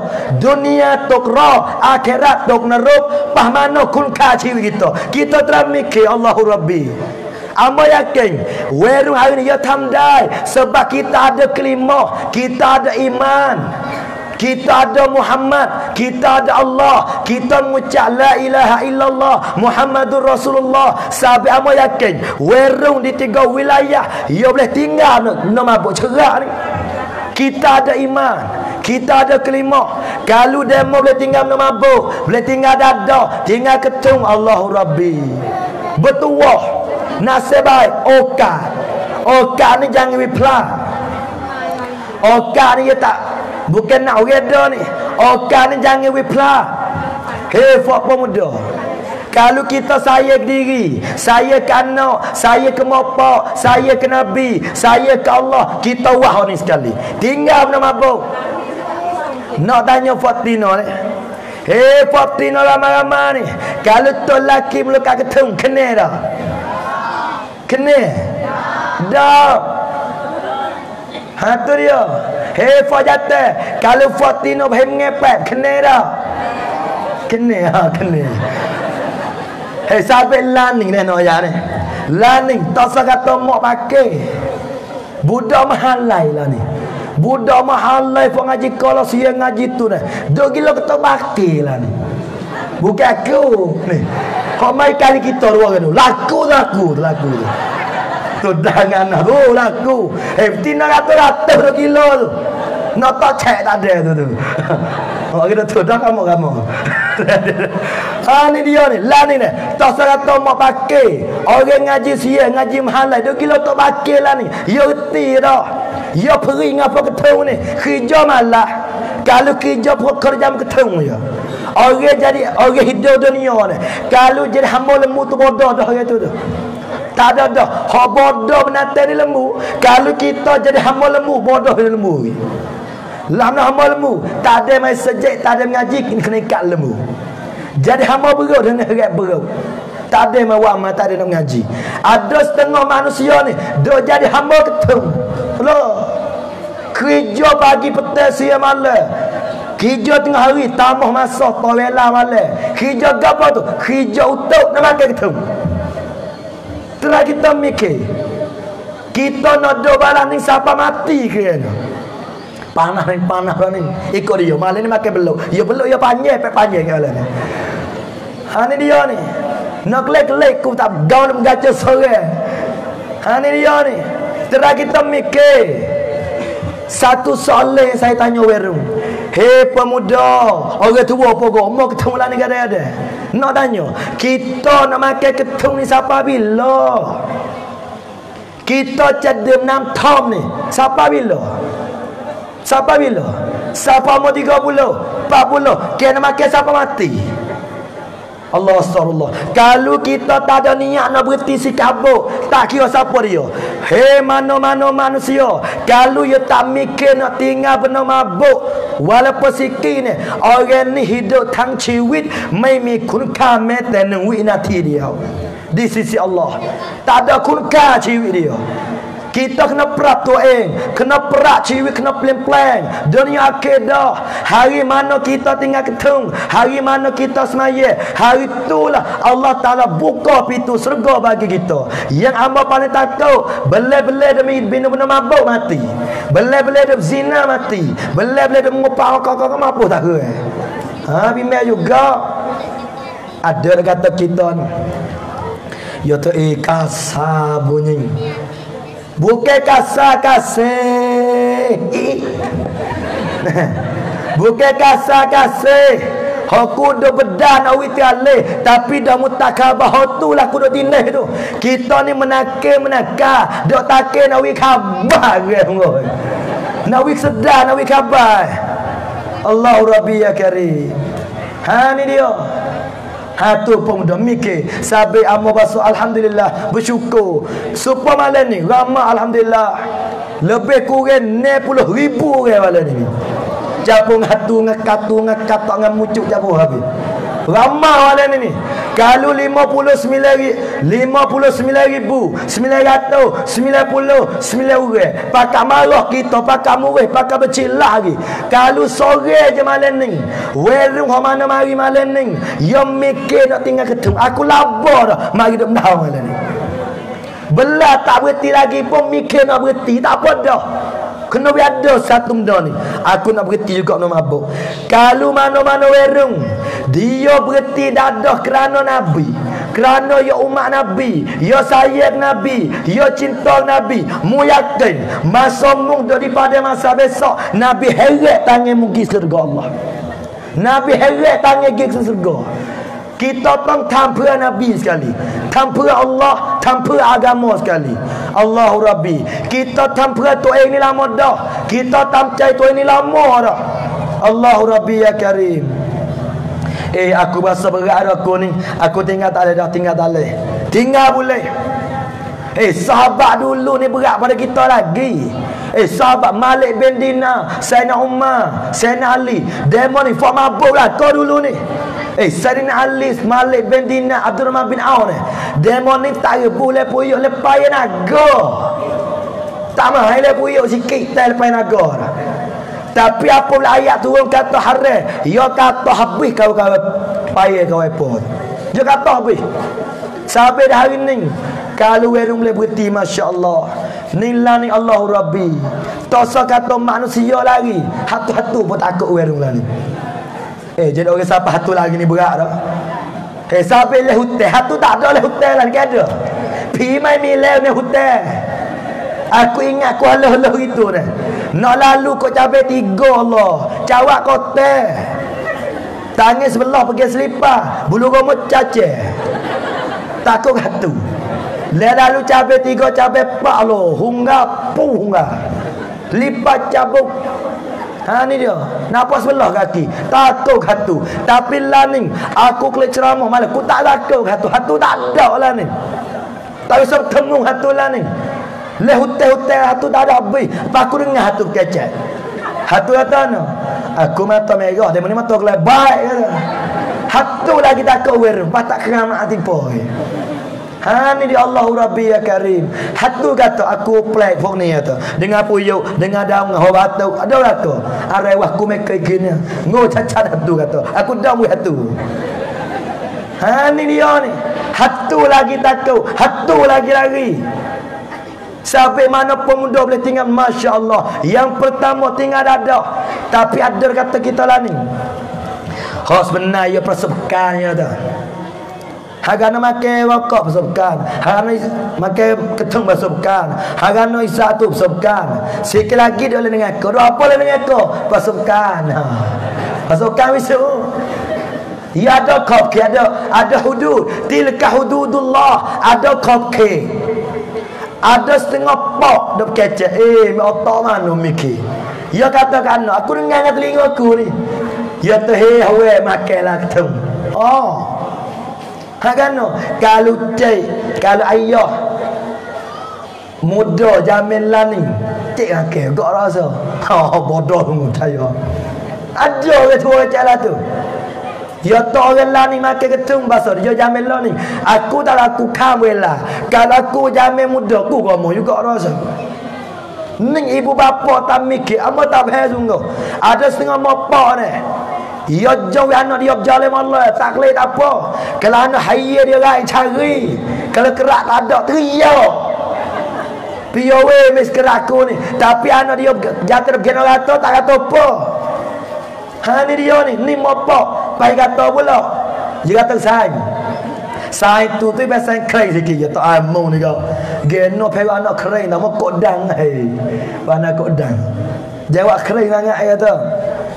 Lama kodang ke punah ke takut kodang. Anak dia dekok kang tu tak apa. Bime kepada kodang siapa halau ikutkan. Laning Allah Rabbi ya Karim. Kalau orang jatuh hari ni, kalau boleh tinggal dadah, tinggal ketung sudya. Sebagai apa? Ni salah satu jalan Allah Ta'ala nak berserga orang werung hari ni apabila dia berhenti benda dadah. Email kita dadah, teket serga kita dadah. Apabila kita berhenti benda dadah kerana Allah serga kita. Ada setengah demo mikirlah ni orang ni sila. Ya tak aku ni punah dah. Aku dosa banyak. Aku jahat. Gena-gena pun dengan aku. Silap orang mikirlah tu. Hei manusia. Walaupun dosa kita besar bukit. Walaupun dosa kita banyak buih laut langit. Rahmat Tuhan ni besar lagi. Rahmat Tuhan ni luah lagi. Setara mana kau jahat kita ni? Jahat taruh Fir'aun kita ni. Nak tanya kita malam ni. Ngap Fir'aun tu jahat dia lagi. Nak terus jawab. Kata ada Fir'aun. Pia kata ngaku Tuhan lah ni. Tak ada seorang bau. Fir'aun ni mengaku Tuhan. Ana rabbukumul a'la. Akulah Tuhan paling tinggi sekali. Akan tetapi Fir'aun mana ayat ni. Hari dia nak mati. Dia tergelar laut. Laut Kulzum tu. Dia ngongak-ngongak ni. Jibril ambil pasir, ambil tanah. Gi sumak le mulut Fir'aun. Jibril ambil tanah sumak le mulut Fir'aun. Lalu tu Allah Ta'ala tanya, hei Jibril, mumik pasir gi sumak apa le mulut Fir'aun? Jibril jawab, aku takut Fir'aun mengucap. Aku takut Fir'aun tu mengucap. Mengucap apa? Asyhadu an la ilaha illallah wa anna Musa Rasulullah. Jibril kata, ya Allah aku tahu dah Fir'aun ni walaupun dia jahat, walaupun dia mengaku jadi Tuhan, kalau dia belum mati dia mengucap, walaupun jahat setara tu pun dapat masuk syurga akhirat. Haning dia. Patut jawab ke Jibril, sungguh ning Tuhan. Walaupun Fir'aun mengaku jadi Tuhan, lawi Allah, kalau dia mati dia mengucap, dia kelap tua kelap cai, belum pada mati, setara Fir'aun lagi pun masuk syurga. Pak kita ni bukan Fir'aun lagi. Waris-waris itu ya. Kita bukan Fir'aun. Sampai kalau pemuda hari ni bawa ke makan ketung, makan dadah, cip-cip ya. Cip-cip tambah gigi. Jangan. Ada orang doktor kita dok cek level macam-macam. Dia kata mujur, dia kata terima kasih. Gano? Dia tinggal dah ketemu dia kata. Dia tinggal dah mana dadah. Hal ni kita nak ni. Kita yang betul-betul ni. Kita ni amalan tak ada. Ambo ni ilmu sikit no. Ambo ni dosa banyak. Tapi ambo berasa insya-Allah ambo nak masuk syurga ni, nak tupai fawerung. Hei werung, aku nak masuk surga nak tupai fa werung. Kan no? Kalau werung, kalau pemuda, ia boleh tinggal benda mabuk, tinggal ketung, tinggal dadah. Kerana ia dengan kita ceramah, ambo nak sebab ni masuk surga dengan Allah Subhanahu wa taala. Ni sebab. Ni dia ni. Tinggal Allah Rabbi. Ada seorang tutup. Ya tanya. Ya tahu apa ni? Luah mana jalan tu? Kita ya tak, saya doktor bapa ni. Doktor 2 kali takik, kerana takik kaya doktor ya tak. Orang mana ke jalan tu? Aku 2 kali bapa takik. Ni muja pakai kuta. Kita ada apa? Ada apa? Ya ta'ala. Sekarang aku ngecamah ya tu. Aku dengan camah malam-malam. Ngecamah. Dengan laser ya. Orang lain mana ke jalan? Aku dengan laser. Dengan laser. Mula-mula. Ya ta'ala. Aku gerak. Bengang. Ya kecil lah. Aku peling. Aku dengan laser ya. Mula-mula aku nak murih baba ya. Kata tiga-tiga. Ya tanya takut tiga-tiga. Aku gerak. Aku nak ke kalau ketemu. Tapi aku muja. Kita pun muja gapal. Terah dia gupau. Muja gapal. Ya ta'ala muja. Ya tak ke. Ya tak. Aku lekat keteng. Pak muja sehari muja tak apa. Pak buya hari makan keteng. Makan keteng Pak buya hari. Tapi atas muja aku tinggal ada keteng. Aku tinggal ada keteng. Sengkak aku dengar laser. Aku dengar bapa dia kata tiga-tiga. Aku tinggal keteng. Kita pun alhamdulillah. Kita muja. Pala ni menurut agapa. Lah ni kan makan abah lah ni. Apa jaya lah. Allah Rabbi ya guys. Astagfirullahaladzim. Ini dia ni. Kita nak latu ya. Hei pemuda. Tinggal berada. Kita tak cewek lah. We pakai kerja. Kita miwela memang. Kalau Nabi ada lagi learning. Kalau Nabi tengok umat dunia dah jadilah ni, Nabi teriak tak berhenti lah. Setara Nabi tak tengok lah kalau ni pun Nabi teriak tak berhenti malam-malam. Nabi kita nak malam teriak ni. Bahasa janggut-janggut bimbing kita umat. Kalau Nabi tengok dunia jadi learning, Allahu Rabbi. Learning ni fitnah macam-macam timur akhir zaman. Kalau pakai ada dia tak kata apa sampai kena menakil lah ni. Kalau tak kata apa terus lagi manusia ni. Allah Rabbi ni dia kata-kata hingga sikit. Sampai lah ni dia kena baik betul-betul lah ni. Manusia pasal jerah dia tak khabar sungguh. Kita dulu mengajar baik gosok tak khabar kita kocok tak khabar kita gerak tak khabar kita jijak tak khabar kita pocok tak khabar kita kata tak khabar honi lah kena takir dengan bajak sampai kena menakir lah ni oh meja kerah sakit tangan tu. Dia ni Allah Rabbi ya Karim. Ni nawi sedar. Ni nawi kabar kita maksud gapo kita ni ummah, kita ni jamaah, kita ni masuk surga tu hai belaka ni. Semua kita nak pergi ke Sawan, kita nak pergi surga belaka. Tua muda kaya sesak semua nak pergi surga. Pas kalau kita dah halak tengok pemuda makan ketung, makan mabuk, oh nyanyo tengok duk lah tu. Nyanyo napa dolah tu sampai dia royak. Hei pemuda, satu tinggal menadada. Yang kedua semaya jangan tinggal. Semaya tak lama-lama Allah dalam ni menek gitu umur ya. Bukan dah lama. Hak lama tu was-was. Hak tu hak lama. Kalau tak was-was tak ya. Hak al-mazhab al-waswasiyah hak lama tu. Mai semaya tu lama dah. Kata kedak ni. Tak ada gini. Sudah. Ada cerita was-was lagi. Ya jalan lah kau si lembu. Ya tak puas hati. Dia tengok kau kaki tak ada. Sejaklah. Ya unus mula. Kena dia. Ya unus mula lah kau semula. Tak tengok tak tepuh. Tak yakin, tak puas hati.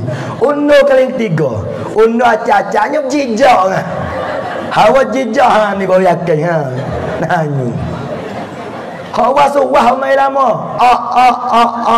Tadi. Makmu tu apa kali ngucap makmu? Dah jadi. Tu dia tu kalau mengupak tawa suah. Kalau mengupak wasuah hingga sikit bahasa na. Tak ada. Bahasa kalau mengupak laca, pasal patu tak lengoh mulut, tak macam urah ni mulut. Kalau semaya kau wasuah, wasuah nak ya. Penyakit wasuah nak perebak dia mudah ya. Yang pertama kena lawan.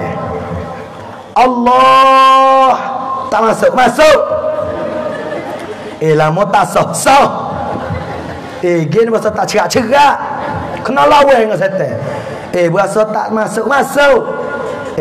Des mayat tak masuk. Kosak taruh tajing. Tak sah. Pak kalau mayat tak sah ni. Dengan kau. Serga. Setan lari berat. Cerak ni. Setan takut. Fopok yakin ni. Kena yakin. Tapi yakin berdoa. Nama Allah. Pun ketuk. Bau. Dah. Bau saya tepi. Waktu yakin dengan kau tu. Ni dia ni. Yang pertama kena yakin. Dak. So. Yang kedua. Kalau orang wasuah ni. Nak berbak tak bayar. Dia nak Mek batal banyak leping tak kepala. Allah. Tapi syarat ni. Meleping mulai lalu. Jawab tunggu situ. Pok dia ke lagi. Ayo tapai tak wasuah apa ni. Tu dia. Semaya tak lama. Hewerung. Walaupun bangun pukul 10. Semaya lah pukul 10 subuh. Walaupun bangun pukul 12. Mujabah dengan zuhur lalu dah. Jangan tak semaya. Semaya. Setak Allah Rabbi. Semaya kalau saya tanya ni. Tu werung orang tua. Hei orang tua nak mati. Kena kecil. Kita cabut ramai terlucut. Hei orang tua aku nak tanya lagi. Kalau semaya ni. Tak wajib. Duk taruh sunat nama air tak? Modok. Malah juga. Ni dia ni. Kalau semaya tak wajib nama air tak rasa? Bahasa sejak-sejak ipung apa dia rasa? Ni kita semaya ngap tebang itu. Hei werung maya. Dia pamaya ni minit. Kalau subuh 3 minit sudah dah rasa. Ni dia ni. Kena bahasa cepat 4 minit maya. Kau cepat lagi 2 minit. Kau cepat lagi tak sampai 1 minit. Setel lagi tak ada nak tipu terkejut. Aku nak tipu you misalnya dah terkejut. Setel lagi pula. Mereka pun apa halo misalnya tak apa halo. Halo tak ada apa. Setel tak ada tipu. Ini dia Allah Rabbi ya Karim. Semaya amo bimbe weru hari ni yomi nak mutullah nak akik tayar pelangi 7 lah mutu mungkin mutu kau. Nak minat mutu, minat bola, minat kain lah ikomu. Tapi semaya jangan tinggal. Ni len borไม่เคยพลาดละหมาดไม่เคยครบหัวใจไม่กลัวนรกชีวิตตอนจบจะเป็นยังไงเขาก็ไปบินแม่ชีวิตตอนจบ di hari ni kadang-kadang ni minta maaf daripada bola kampung poyolo dalam yatiang poyolo kadang-kadang orang dok bem ngore main bola iko itu. Hei werung, hei pemuda, kalau kita main bola misalnya dalam yatiang kita main bola, tiba-tiba masuk ngorek, kita berhenti semaya, surya, cahayalah. Kau tu weru surya tu. Dia main bola, tapi dia jauh berhenti 5 minit lagi semaya. Lepas tu sama bola pula. Kau ni surya. Supaya kerja kan, ya kerja sampai kimutu, ada dengan minyak, ada dengan jadi hitam. Pak dia semaya, dia berhenti, dia pergi basuh-basuh, pergi semaya. Surya dia ni. Kita dia boleh cuci ni mudah nak semaya. Kita boleh cuma kena maning, kena basuh. Kita semaya juga masya-Allah. Satu yang saya minta pemuda. Satu, semaya jangan tinggal. Yang kedua usaha tinggal benar dada. Tu dia. Dan kita orang tua pula. Ni dalam tajuk tu pendidik keluarga ni. Kita orang tua ni. Anak laning kalau kita tak jaga wi molek. Kalau kita tak cara wi sungguh, inna lillahi wa inna ilaihi raji'un. Cayalah. Kalau kita mai kelecit, kalau kita tak cara wi sungguh, siap sungguh. Orang lain liar. Liar bila-bila oi. Kena apa bahasa bodoh-bodoh seterik siap sungguh. Kita mau apa bukan ajar ayat. Jangan dah harap sangat ke anak. Anak jamil lah ni liar. Bahau nombor 1. Ni dia ni. Aku tahu. Allah dah pak anak ni. Kena pesan tak ingat ke mopak lu. Nya tipu sungguh. Anak bahasa tak ingat budi mopak. Nyanyi sungguh. Paham mopak ni. Kena bahasa tak kena cara. Kaya anak nyanyi sungguh. Dunia tu petalih. Dia mati tu petalih pula dah. Sampai kena mikir hari ni. Hak paling sedih hari ni ni. Masa budak hala-hala. Subuh tak kira dah mopak tengok. Tu kita tak kering dah tengok. Tak kering. Allah, tak mau kodang. Kodang macam. Naga subuh tak kodang. Tu dah pernah dengan keng terosak. Laning ni. Perusaha dah beli terosak dah. Beli tablet dah perusaha ni boleh. Kawan-kawan. Hak tu dah beli nak tu. Perut ni boleh tu beli tablet, beli terosak, beli tablet macam-macam dah. Laning budak dah mampu dengan keng dah lah ni. Mampu dengan keng. Orang laning Allah nyanyi rugi masa. Sampai aku betul-betul. Kita keng jauh budak lah aku tak berakhir.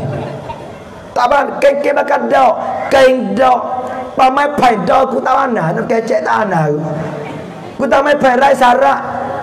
Laning kalau tu pakai orang mengaji laning. Kalau dah main pai ni. Paling mojer mampu dengan dia. Dek be kik kukuk nama tahu. Siapa cakap main kik kukuk tu. Kalau mengapa mati tu mengapa ingatnya mati dah. Kita tak main pai payah tok ingat ikhlas ni. Hei Fortino tanah air tanah putih ni. Tanah putih pada alai luar ikut lah tengah luar alai tu. Dia ni. Kalau jumpa kau ni macam tiga aku malu sungguh lah. Kita pergi ceramah je lah ni. Sungguh aku kiai. Aku malu tua-tua tak apa. Muda-muda tu. Kalau jumpa kau petani naga jalan betong kau big C mana ni. Jangan tegur aku malu. Ni wak tengok aku lari halu dah. Pas tegur dapat orang ramai. Kalau dapat kesal-sore tak apa juga. Aku dah buat cegak. Dia mana? Ni tak dapat ramai-ramai. Minta buku ramai ke apa jangan. Aku malu semua. Bukan warok aku malu. Jangan tegur dapat ramai-ramai. Kita ni tak apa nama pang. Pada mikir mari rai sarak. Dia dengar dia mana kecek dia. Hak tulung dengan tulai. Dek dia buat apa? Hak tino apa? Dia nyawa. Bebe dia nyawa ke? Dia makan nasi lagi gini. Dia makan dah tadi. Be makan dah tadi. Tengah hari tu dia tak lalu. Be tak lalu ke? Oh mampu. Dia kena jaga apa baju. Dia kena cempu. Lurah ni wala dah. Dia kena cempu. Be cempu ke? Dia ni bukan ruang tengah dah Zuhur ni. Dia maya dah. Dia mari he. Be mari he ke? Mampu. Rai sarak. Sampai ku tak main pang. Ku tak main pang. Tak, ku tak ada pang. Ku tak main pang. Aku terus-terus nak bini bila aku masuk minta. Nak pakai jadi. Tambah ku lari. Nikah pina wali. Saksi satu hari. InsyaAllah nikah free. Ku kenal dengan tu Qadi. Qadi menaruh tani jalan ku kenal insyaAllah. Mudah nak nikah free insyaAllah. Ni gapur genong kira torai sarak. Hei fajate. Kita kalau kita ada anak tino, kita ada dek tino, demo do genok grab zina, kita jauh lah dek kita kena lah tu. Kalau kita ada anak tino, kita ada dek tino, demo ambil adik tino kita, ambil anak tino kita grab zina, kita jauh dah, kita bui dah. Cerak kita tak bui. Apabila kita tak bui, kita tak kena, pak kita dah wakaf tino lah ni apa kita berasa? Berhentilah zina. Hei pemuda, hei Fortino. Kalau siapa dia besok zina. Kalau siapa besok kalau mengigal apa? Mengigal zina apa? Ataupun gini.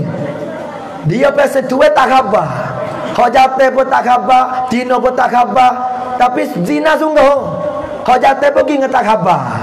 Betina pun tak khabar. Tak apa, tak khabar palo. Buat tak khabar boleh. Ni dia ni. Hei Fajate, hei Fortino, homanop zina dah berhenti. Bangun nikah. Fortino ni, murah-murah. Ni belanja paling murah tu nama tak tahu lagi tak apa sebut tahu. เกิดมาเป็นผู้หญิงอย่าทำราคาให้แพงเยอะๆถ้าจริงๆตัวเองเลอะเทอะตัวเองเลอะเทอะกระแอตอนน่ะpada Yasin heko ya puak besar Yasin tapi anak musim kau kelisian musim kau tulis milah musim kau baca oh ni tak lagi ni lan ni doktor 2-300 kerae tak pandam nanok mentah gue telah ni kecek tak reti dengan tu lelaki Panggil menate tu laki nyanyo ke bebek. Ampun tuanku 1000 ampun. Nyanyo. Oh bengong, panggil bengong tu laki. Ampun tuanku. So dijatah gue. Aku takut bini. Ni gapo Allah Rabbi. Bini ngango tu nuna dah Allah ampun ya Allah. Bini pada ngango, bini ngango no ya go lain. Dia ampun tuanku ya Allah. Nyanyo dia jatah. Allah Rabbi, benar kita gocok. Allah terus takut ngap tino.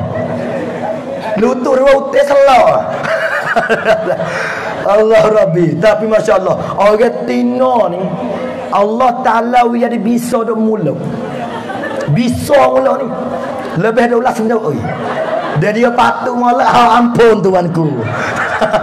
Oh bisa tino mula, bisa sungguh. Oh dia patut nak cara dia ngokok tu lelaki. Lepas dah ulas lagi nak ketai. Oh orang tino bisa. Sampai orang tino ni kalau kena kecek pandai penawar besar. Tok laki dah tara letih. Orang tino kecek pandai hingga dengan hatu je. Kena bini bahasa tati, apa dia tok laki? Kawin dah nyawa tak ada beda. Kena ya selatan apa dia? Biar orang tino jaga mulut molek. Wi sedap dengar kecek. Panggil molek tok laki insya-Allah dah. Jaga orang tino, jaga. Hadap zina berhenti Allah Rabbi menikah. Pahala ni harta belanja mama tu berhenti 40,000 malah. Kalau tu pakai free. Ni tu pakai 400 dulu. Kau ada pondok kerja duit tak ada. Ni dia Allah Rabbi ya Karim. Nampak dah tu? Hei Fatino. Mari nak ayat ni. Gapo nama? Orang jatuh ni saya tak biasa berjumpa. Orang jatuh ni saya tak biasa berjumpa. Saya tak biasa jumpa kata kalau buat syarat gini surga tak ada. Orang tino ni ada tu Nabi ada. Tu heo boy al-Quran. Orang amoyan nak dapat. Orang tino cukup 4 perkara ni surga dan surga. Orang jatuh tak ada. Orang jatuh ni samiko. Pak dia terima nikah. Aku terima akan nikahnya dari si kahwin nyo lapis putih nyo lemak. Tu dia ni. Pak dia terima nikah. Kena mikul dah. Bini tak semaya, tok lelaki lah mikul dah. Bini tak kelupung, tok lelaki mikul. Bini mengopak kau tak gerak, tok lelaki nanti mikul. Bini mari cukup sebulan, tok lelaki lah tu mikul. Ni dia. Ada pun kita orang tino, dia cukup 4 syarat serga. Yang pertama semaya jangan tinggal. Jangan tinggal semaya. Ni setengah orang tino pelak dia. Cukup sebulan 30 hari. Darah cak bigu kali. Pelak darah dia. Tok laki tanya, "Dai. Lahana malam ni. Lahana malam ni. Hei. Malam esok. Hei. Jatuh malam tu malam Jumaat. Hujan lepas jauh. Lahana dai. Hei. Hei sere. Hei Fatina kena ya. Kalau memahir cacak wito laki bini seorang lagi muda. InsyaAllah nak mau. Orang tino kalau malah tidur dengan tu laki, wito laki bini lain. InsyaAllah ampun tuanku. Allah Rabbi ya Karim. La ilaha illallah. Ni dia ni. Kamar dia ada masuk istihad sikit ni. Jadi demo nak kutip khairat ni. Nak kutip khairat untuk bantuan sekolah Melayu dan untuk kegiatan pemuda Tanah Putih Dalam ni. Jadi setelah lagi kalau siapa dia wak tong ke wak guni ke wak raga ke ikutlah kena pakai duit. Tu dia.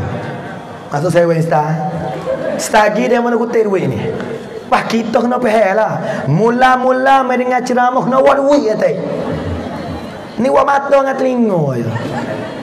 Pak pula ni buat mata mai jenera buat telinga pekau pula. Kelak ah. Dia ni. Mula mendengar ceramah kena buat duit. Gano? Banyak kita nak minta khairat untuk masyarakat untuk tengah. Ni dia ni. Sabar ni. Siapa buat duit malam ni, orang minta khairat. Kalau siapa buat duit, kalau tabuh, minta yang mau pandang. Aku doa dah ni. Sungguh dah ni. Tu dia. Kenapa jangan kedekut ni Allah? Kau kaya kau kedekut. kedeku, kupi, halau, sepek, kokoh tu lah tu. Jangan saya Allah Rabbi duit ni.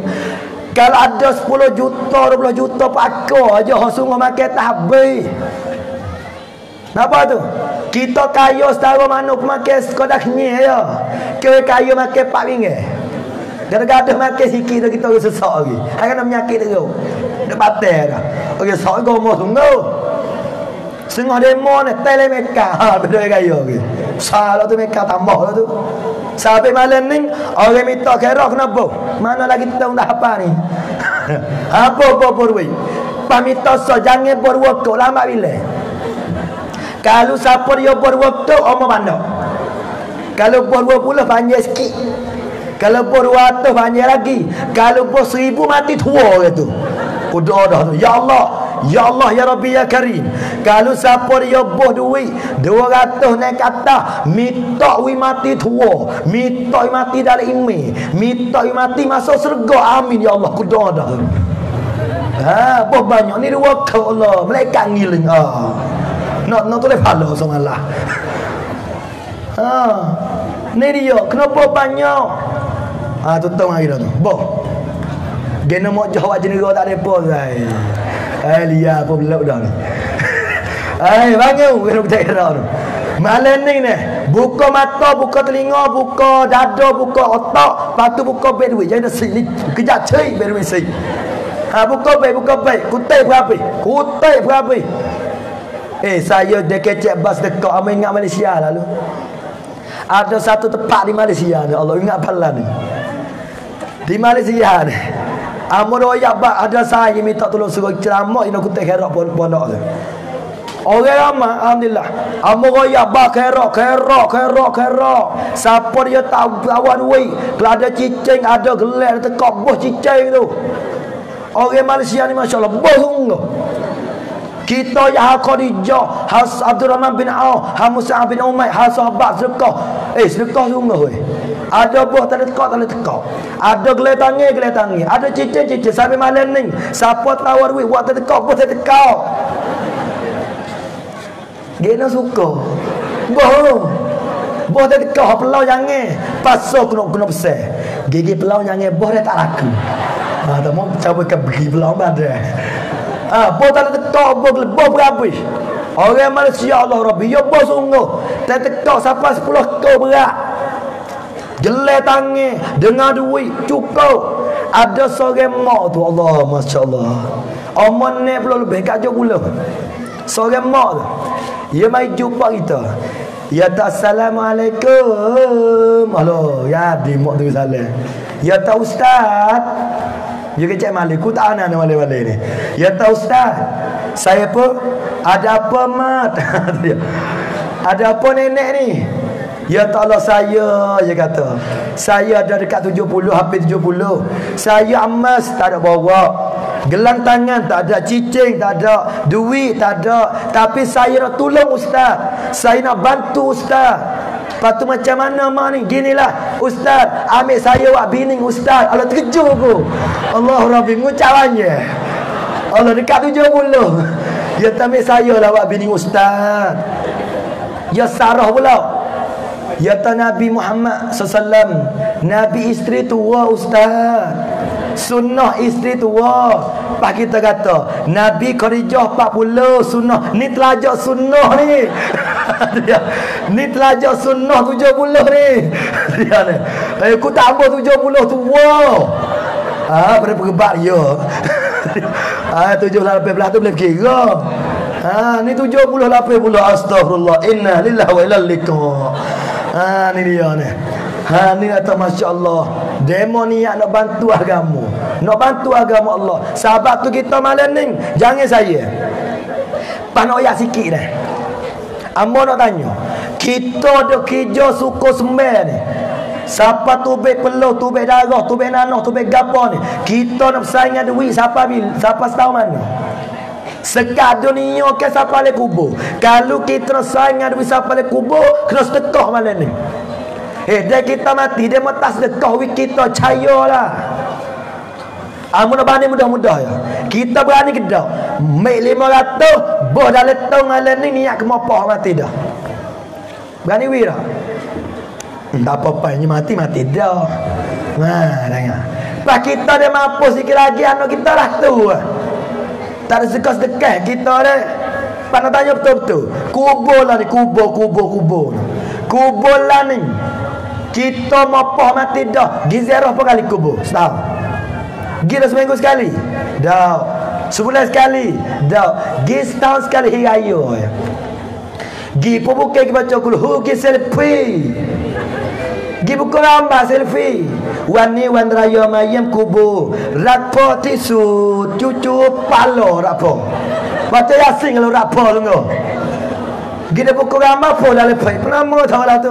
Kalau ingat baca Yasin sedekah ke apa tu. Pak palo. Hak tak ada khilaf ulama ni palo pun ya. Hak ni tak ada khilaf mazhab mana pun ni. Hak kata tak ada khilaf kalau kita sedekah tu orang mati ialah amalan sedekah. Amalan sedekah tak ada khilaf. Sampai orang buat makan di rumah niat pahala ke bapa, hak ni siapa? Kalau kita buat makan di rumah nak niat ke bapa, kalau nak pahala besar ni buat lembu. Besar sikit pahala. Kalau nak halal sikit buat kambing. Nak halal sikit buat hiye. Nak halal cigi ni buat apa? Juk mami. Dia ni. Kalau nak buat hayat apa pahala besar banyak ikut sikit. Pahala besar ke ipau. Aning dia. Nak wayak gapo ni? Apabila kita mati, demo tak sedekah dah kita apa kau ya. Sampai nak sedekah, nak kerak lah ni. Pas sedekah jariah ni. Untuk sekolah tadika, kegiatan masyarakat ni sedekah jariah. Kalau kita mati malam ni, pahala dah siapa kita, siapa le kubur lah. Ni pahala jariah. Tapi tak ada arah. Dia bahasa tak erang ni. Wayak lah mana pun tak erang. Hei. Geno duduk tukar duit tu. Bos jatuh tu. Tak tukar. Bos jatuh. Tu dia. Jangan saya. Bos. Allahu Rabbi ya Karim. Apa tu? Pas pagi Jumaat. Kita orang jatuh. Berhenti lah 2 kop. 2 bulan. Ni 2 kop. Karak lah tu lah aku beli dah. Tahu beli. Ni dia ni. Ada satu cewek aku berhati mana. Dia buat 3 kop. Sila. Mereka lah sekop. Kalau kamu lagi kita keruk. Nyelak air ni. Hari tu kau mana dia? Dia nak pergi maya-maya gaduh. Kocek 2. Lek kanan 20. Lek kiri 2 kau. Dia pergi mak orang baca tebah. Gang-gang dia terkejut. Batal lalu nyemek tak 20 bah. Dia terlupa. Pas batal pergi. Dia khabar-khabar. Siap dia kata. Rugilah 18 kau. Dia biasa 2 kau 2 kau ni masuk pergi Jepang itu. Ni Dajjal nak tubai tau. Dajjal cawak lau. Nabi Isa calung lau. Jumaju cawak lau. 2 kau main laku lau. Ada orang kata ni. Dia kata 2 kau pun pahala. Pahala tu pahala lah. Mungkin kena kod je. Kalau 2 kau tu tak apalah. Mungkin kena kod. Apalah kena kod. Dia pandai 2 kod. Allahu Rabbi. Jangan saya. Tu dia ni. Boh, sedekah jangan saya. Dan kita mati dalam kubur no ya ni. Kita mati dalam kubur. Kita berjerit, kita teriak anak tak dengar dah. Pada kubur terus sawah tak leh. Kalau apa keleng tak ada dalam kubur, di tek citru tak ada. Tak ada keleng dalam kubur. Nak tahu tak apa rumah ni. Anak kau dah makan sedap rumah. Kita dah mati. Ada kereta 20 juta. Ya atas apa bagai kubur ya. Bini kita dah kat anak malam. Biar sejuk, biar hujan, biar panas je atas kata. Biar kita bina kat malam-malam ni. Apabila kita mati, dia teriak start. Lepas tu habis dah dia berlaki lain. Tak percaya telah mati tengok. Mati tahu. Anak kita dia mata merah dah boleh-boleh. Bagas tu. Pak kita mati, dia jijak tanah kubur kita berapak. Kelik di rumah kau dah makan. Ken bedai. Mau apa kena bedai lagi kubur bukan lagi. Anak dah bedai tak dunia ni. Dah bedai. Ni dia. Sikit lagi amo berasa ni. Dia mau ya, "Hei, pak mu mati, kau nanti start ada dosa dah nak cak ni." Dah berasa jadi gigi rasa ni. Kau ni lekat sungguh. Ni dia ni. Lah ni wairun tikem. Jamah itu kon ketikai. Lah ni mampu dah tak kuku ya utah. Ni dia ni. Lani anak kita duk mapuh ngakai sungguh-sungguh lah ni. Siapa tak semaya cukup lekat wal-iazabillah. Punah ngaji-ngaji. Ni. Nah, mujur kita tak minat jak budak dah kain ni. Aku minat kata kamu. Kau sungguh serak ni. Tapi pelik aku dia seorang serak, dia boleh kata kamu jadi gagah ni tahu. Dekat wajar ni pisai lah ni. Aku nak balu beluk banyak. Pisai lah ni ku sejak setengah ya. Lebih pada sejak setengah masa tu dah. Tapi hatu mujur. Ni dia ni. Ya masa 7 sampai suruh semaya suruh amal ni. Allahu Rabbi ni. Sebab tu sedekah. Anak kita jijak-jijak berapak lagi makan rumah. Bini kita teriak bidah lelaki lain. Kereta hatta siapa pakai kubur, mek dia mau perak. Duit kita we mati nyebah gi dia mau habis. Pahala gi kali kita le kubur, hak sedekah le tong ale ni. Hening lah. Jadi saya kita nak tolong kita le kubur esok. Insya-Allah ni. InsyaAllah pertama kena ikut juga. InsyaAllah ni. InsyaAllah boh tak boh. Boh kena ni saja. Jangan saja.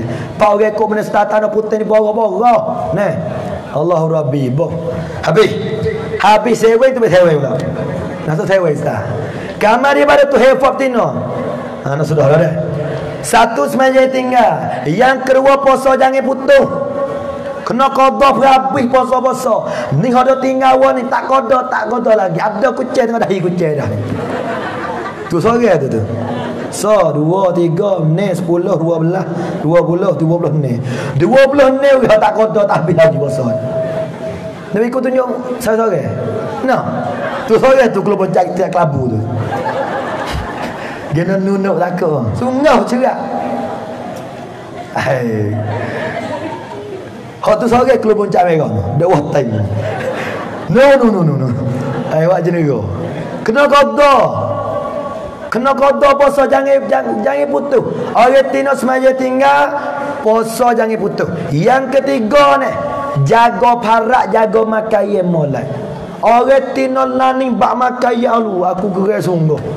Aku dah jaga. Pening ku tengok naik otak. Allah. Kita kelak ceramah malam-malam. Ni malam ni ke satu keruan apa rumah ni. Muka sedap nak ceramah ni. Oh letih tapi ku up. Suara tak ada tapi ku up. Ni pakai suara samrang ni. Suara sungguh tak terbaik dah. Sungguh tak terbaik dah. Sungguh tak terbaik. Nak ceramah tak terbaik. Suara sungguh. Tapi ku pakai suara samrang mana ni. Sungguh tak terbaik. Kau sungguh tak terbaik seorang. Kena tak terbaik kena buat air sikit lah. Bismillahirrahmanirrahim. Jangan suka lah aku malu.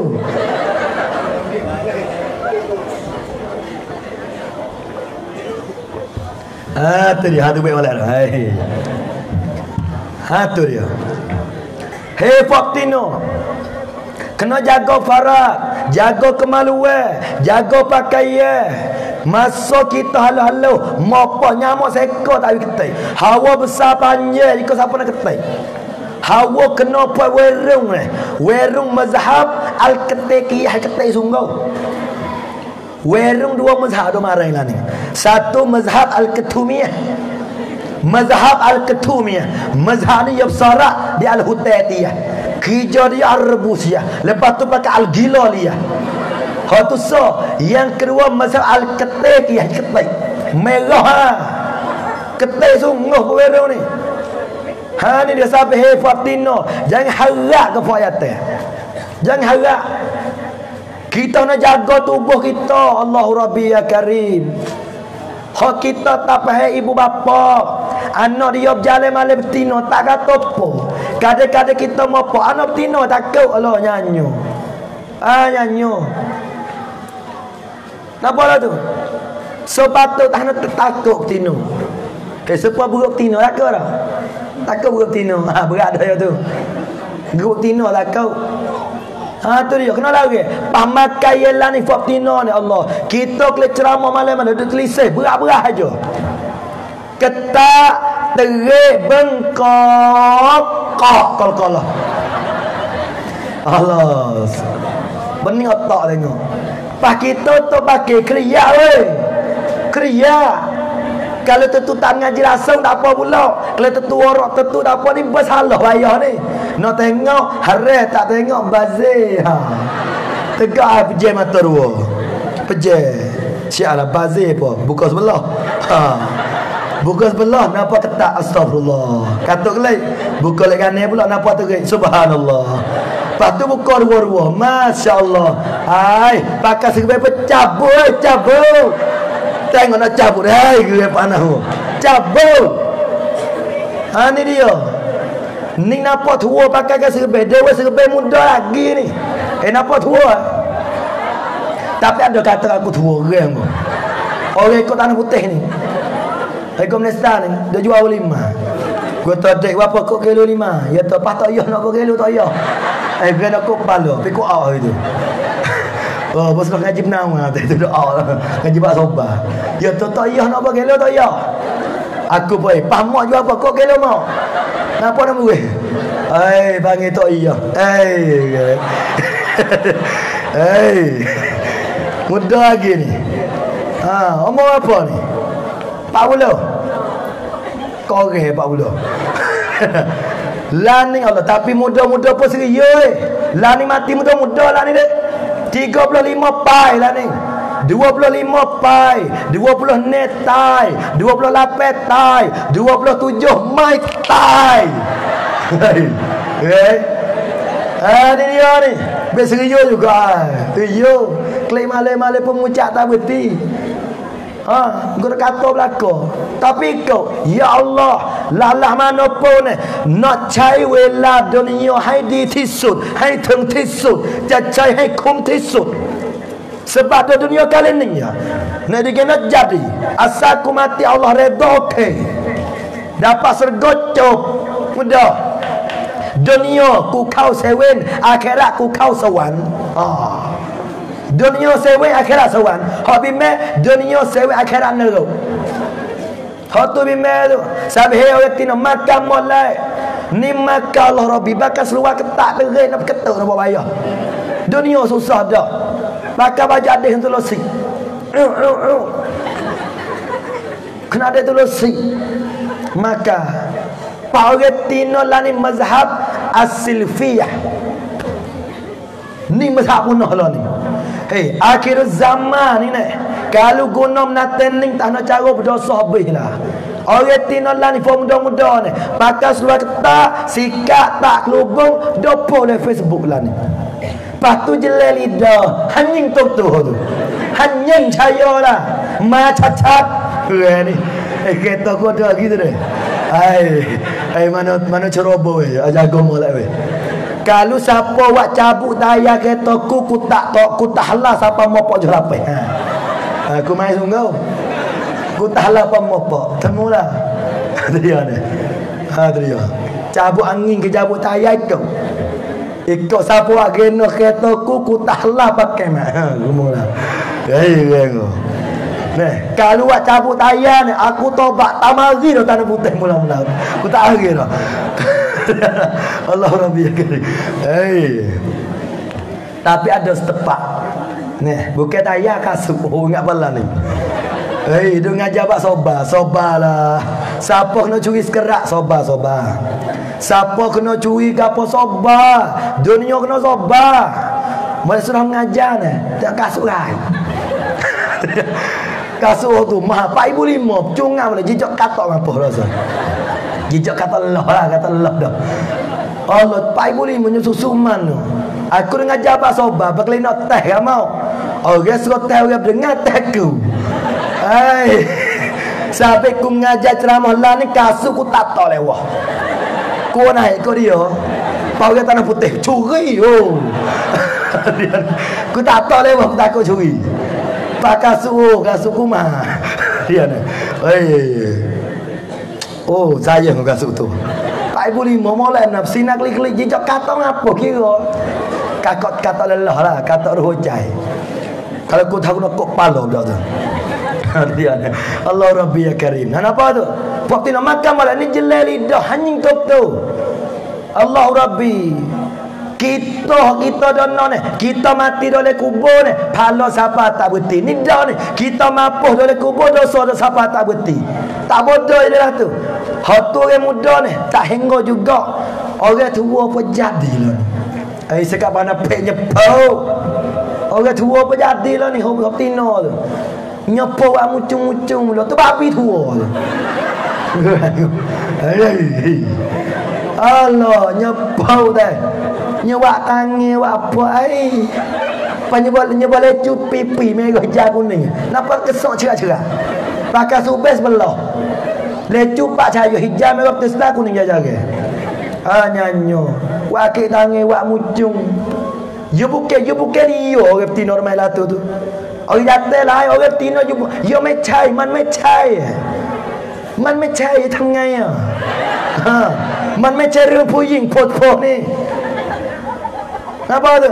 ผู้หญิงมันไม่ใช่โพดๆเนี่ยไอ้เว้ยนี่ก็ต้องพูดปากอยากเราช่วยกดไลค์ด้วยขอบคุณนะคะคิกๆbodoh okey kod like dua orang yang ngapai komen ya puluh kali komen nyanyo sungguh lah Haning dia ni orang tua dah jadilah ni hak berat lah ni bukan sekadar dah berdecak bukan kau berdecak ni dah berdecak ni titak lu hak tua-tua dah berdecak ni titak bukan punah di pokren hamu dah jadi tu punah orang lah ni yang nak dang nak soho ni ya wala ni lah ni nak dang je gini astagfirullah reno kita sampai yo jong jatuh yo jong punah jong demo kata jong kelanye pada jong jadi nak kesoho nak dang tak payah kalau witera sungguh tak apa nek phanyop dia coba tu tujung dang jerak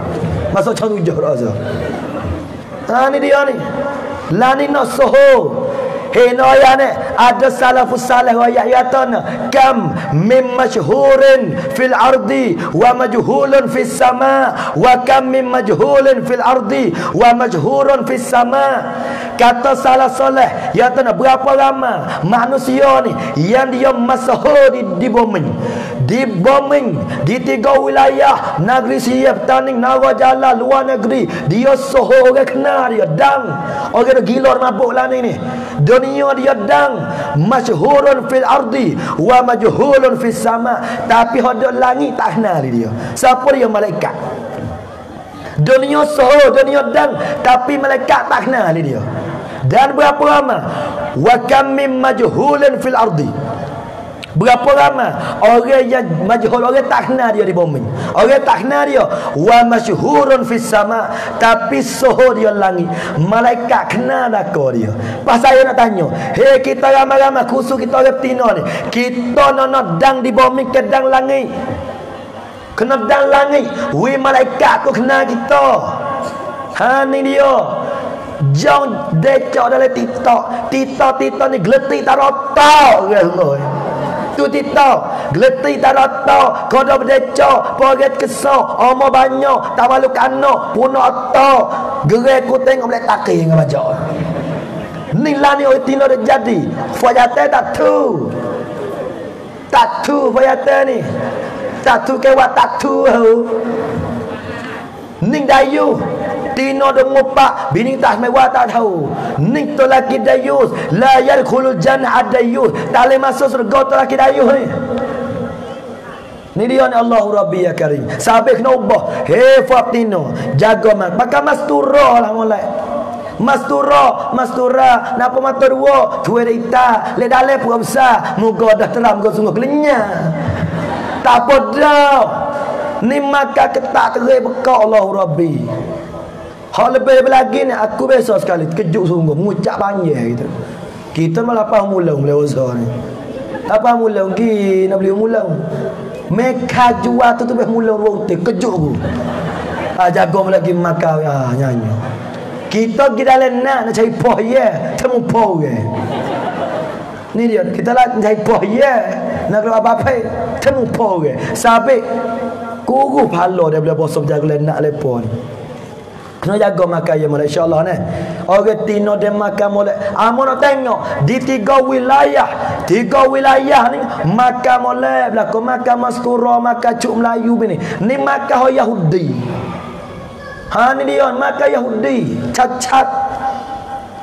Pak orang Melayu lah ni gomoh boy. Ikut wang ka polai ka thong go gomoh. Wan terus cing gomoh juga. Ngan wak masuk kau lu. Ni Valentine tanya hari ni. Bukan Valentine. Kalau kita dalam Valentine pun nak kata.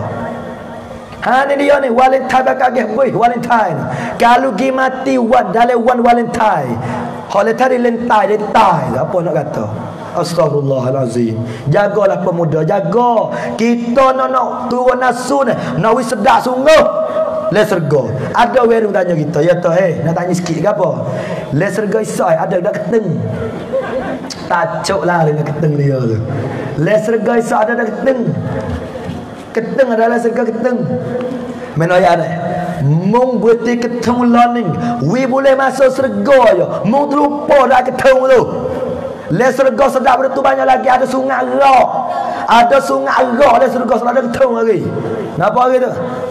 Tu dia ni. Tu kata jaga makan yang molek. Jaga molek. Perap tu pu Allah. Perap tu pu Allah pun Nabi Muhammad.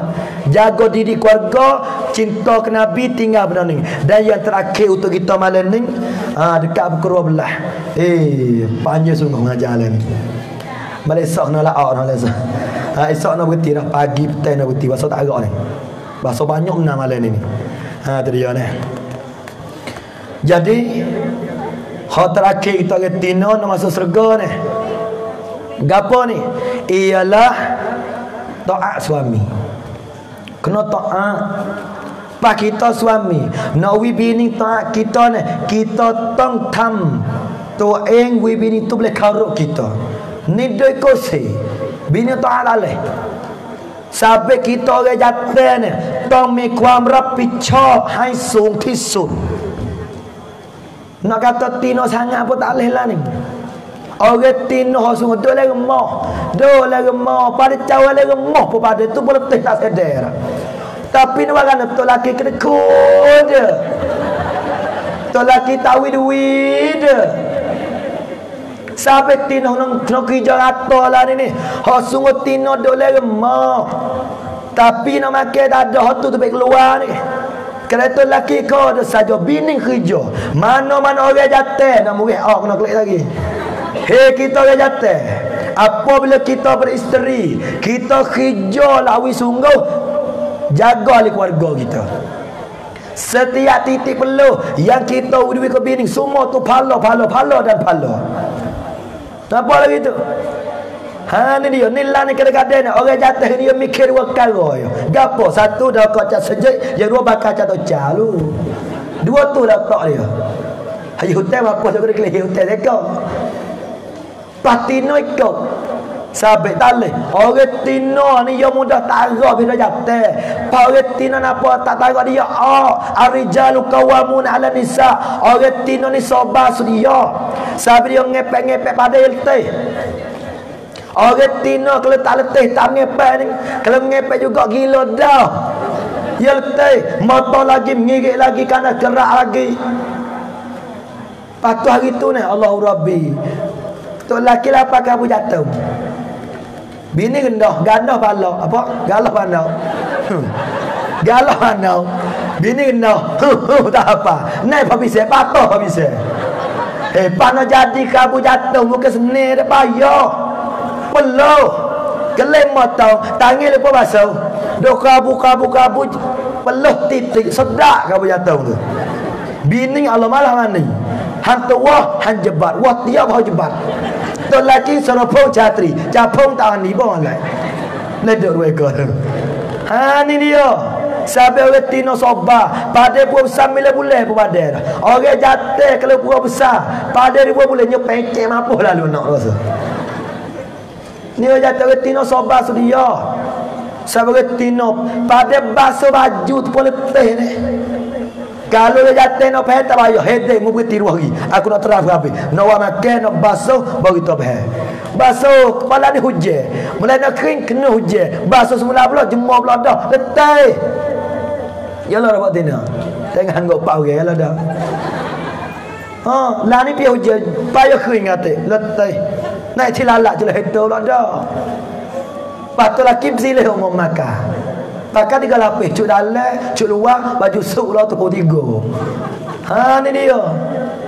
Sampai duit kena wibin insya-Allah ni. Buat jenis habis buat yata. Kena kau tu lagi. Kena wibin ni duit. Bini minta 100 wih 200. Bini minta 500 wih 100. Bini minta 1000 mulanya wih mula. Dia tak minta mula-mula. Ni bini minta 200 wih 100. Jetik lah tu tak kau beli pak celaka tu. Jangan kedekau. Kalau nak molek ni, beli mah nak boleh wih bini. Mau kerah tertekak. Kompang tertangi. Mina cicing. Mesa mek tadi juga terberuk. Jurut kau yang mampu. Tino nama memang nak bulan. Dia ni. Haning dia. Pak kita ke tino, kena taat tu lelaki. Kena pandai kecil mana, jangan tinggi. Orang tino yang banyak masuk dengan kau akhir esok, salah satu ni, sorok dia tinggi pada tu lelaki. Baru. Tinggi juga. Dia beranak dia guru kan, mengkilak sikit. Wah. Apa pun? Ya ampun tuanku. Berampun tuanku, 1000 ampun. Apa hajat? Be. No. Gapo ampun tuanku. No. Pempoh no. Gamak pempoh anak pempoh ya diri. Allahu Rabbi ya karim. Ha nyanyo ketina. Orang tino kalau sorok kasar dengan tok laki sorok tinggi dengan ko akhirat esok. Baca Quran lah 40 kali khotel pun. Mengatik pakai wasbah lah 40 kali tekak kali pun. Dia sorot kasar dengan tok laki haram. Tak boleh. Kena wirendah. Kalau nama lain bobo bunyi. Dek. Bobe. Dia. Bobe. Ada dia. Dek. Bobe. Apa itu? Bukan segala apa dah tu. Oi panggil lila di rumah tangga. Kena ada lillah. Pagi tu jatuh. Kenapa ada lillah dengan bini? Lillah ke apa? Kullu lillah mamduhun tu kedah. Kullu lillah tiap-tiap lillah. Mamduhun dipuji molek lillah ni. Bila-bila bini duk saja. Dek, apa be? I love you itu. Kena kata I love you bini. Tak kena pang bini. Bedai. Oh, dek jangan le dunia ni dek tinungเลย. Le dalai bila nak apa, bila nak apa. Video le peluh tu. Ni kade tu laki dah, dek. Ya tu mu mono. Susah nikah dengan mu. Allah nyuwilah tu. Orang tak kecek lah tu. Orang tino kade kerja letih, klaim nak walau nasi. Be sedar be menyayu gula beluk ni. Tu laki jawab. Boleh makan tak makan beluk. Cerahlah tu laki lah tu. Pada puji le mereka tu. Oh mereka sedar mereka tu mereka ni. Tak boleh puji mereka, nak puji bini. Oh, dek sedap singa ke dulu sedap. Walhamah saya bahai.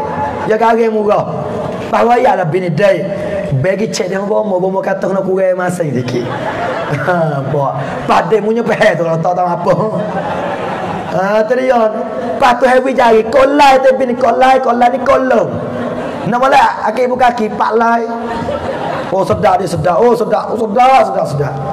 Ni bini tak ada. Kita patung bini. Gua pau, gua pengak. Bisa sikap gua orang. Dia jauh saya ingat dia dekat. Empat perang. Nyanyo bini.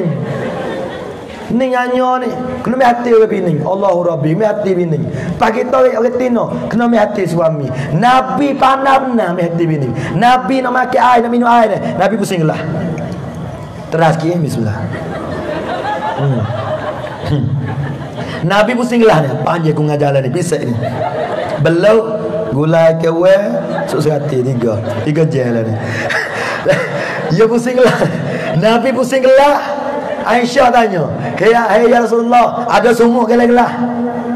Ada sumuk tak ada. Apa cari nama? Duk cari bekas mulut mana? Nabi pandang ngeceh Nabi ni. Kita ngeceh dengan bujang. Kalau ngabuji Allah Rabbi demi cerak-cerak dah simu. Ujian tu cuma mek nyo nak menyayu. Mulai je pergi bergerak Pak bergerak jadi kau mana? Jadi sakit gigi gitu. Next sendiri panyo. Bujian suka lebih ning. Ha, je kalau dah. Ai acak weh. Pak kalau bini kita son menyo, boleh makan nyayu, tak boleh makan cerak, boleh tak boleh tujeng ke banyak. Kalau bujian matuk tak ori. Sampai kita tu laki lah mana kena baik dengan bini nombor satu. Kita bini lah mana kena baik dengan tu laki nombor satu. Cara pakai dia mana pakai laki bini ni. Hak paling berat rumah tangga ni apabila laki bini tak haram muka. Jangan tarak kena haram muka. Orang luar sengah. Orang luar ni napa kita senin nak berdeki, napa kita tak senin nak sonamna tu orang luar percayalah. Berlaku tak bini ku tahu kuroi. Ni orang luar napa senin nak berdeki, nak tanya, napa dia tak senin sonam nabui. Sampai kita ikat laki bini kita dua ikhlas betul hati, jangan susu aku betul mulai. Tak apa. Jangan susu kena betul-betul. Ni orang tino banyak dah susu betul laki. Susu nama? Susu kotak dah batal lu. Kau pasal manga jangan tino ni. Ambil kotak Sophia. Boleh sago batal. Tak laki kijal letih tidur. Allahu Rabbi asallallahu ila liqa ya Allah. Jangan sago batal noi molek. Ni sago batal 40 ni cawak dah situ. Dengan tanah putih naik tanah putih nak dah lah ke. Ada bukit lapis putih lah tu. Ali masih kun. Tok laki tak pala kerakang pun ayat ni paling tak berani. Hari tu je lebak, basah lebak, tok laki sejuk. Kaslimu ya tak tekak, tak berani tak hidup. Hampa dia. Hawa sejuk jauh ni, ya tak gak hidup. Lelah tok laki masuk pita 5 hari. Gi mau pita jalan. Jalan tercecek penyakit tak temu. Hatta hanya seri tak temu penyakit. Di bakau penyakit tak temu. Hatta Cina cecek. Oh, kaslimu hampa dia. Oh nyanyi. Bakau apa ada kaslimu. Ya dunia 3 cara ya. Makan sedap, tidur cenderung, berak sedap. Jom. Dunia 3 ni ya. Makan kenyang. Makan sekenyang, tidur cenderung, berak sedap. Kalau duit 10 juta lebih, makan tak lagi dapat tak lagi sakit, tak lagi kaya. Tidur tak sedap, lelah mau batuk tak berhenti, tak sedap. Yang 3 duit 10 juta tapi berak tak terlebih nerapau. Mai wai saya lah. Sampai kita alhamdulillah. Aku dunia tak apa dah. Makan kenyang, tidur cenderung, berak sedap. Ai pun acak. Gigi. Bismillahirrahmanirrahim. Tengah malam nak kurang tinggal. Ada 2 minit dah kurang belah. Kurang belah ke putih. Ada kata kat aku kat bocah jan hujung. Ya tababo boleh berhenti dah. Mu kelai Bismillahirrahmanirrahim. Kamar dia itulah untuk kita pada malam ni. Nah, mudah-mudahan kita selamat dunia akhirat. Paumai kita selamat dunia akhirat, boleh kita pergi sekali masuk surga dengan Rasulullah sallallahu alaihi wasallam. Maka kita kena wirid turut sunnah Nabi, cinta Nabi, kasih Nabi, jaga keluarga, jaga masyarakat. Maka di hari ni Allah pemuda ramai satu padu tanah putih. Tengok berhenti dah. Tu dia pada tengok kisi dengan baju dah. Kisi cat biru, baju cat biru, pandang tu. Lihat dah. Masya Allah, satu padu for itu. Sebab apa ni? Kita ramai-ramai nak masuk surga belaka. Sebab dengan kau bukan tempat kita, surga tempat kita. Maka cara kita pakap gile raya, pakap gile pesan, pakap gile kata. Mudah-mudahan dapat beki kita ramai-ramai. Tu tujuan kita. Nah. Jangan ada hasad deki, jangan ada pecah belah, jangan ada takabur, jangan ada. Selamat dunia akhirat. Tu dia nah. Maka untuk kita pada malam ni, hak mana boleh mikir kita bakal mikir, hak mana boleh amal kita amal. Mudah-mudahan kita selamat dunia akhirat. Maka lebih kurang malam ni nah 2 jam lebih-lebih. Bahasa panjang malam ni dah. Kalau ada silap salah, hak dia kata sikit sebanyak tu, harap minta maaf. Hak kita kata teruk-teruk tu maaf dak kita. Maaf dak. Kalau tak maaf aku tak lah. Kau ya tak lah. Cek dah. Aku ingat yang budak-budak gitu. Tulis Allah. Lu yang gitu, yang begitu. Kalau tak maaf aku tak lah. Halal dah. Maaf.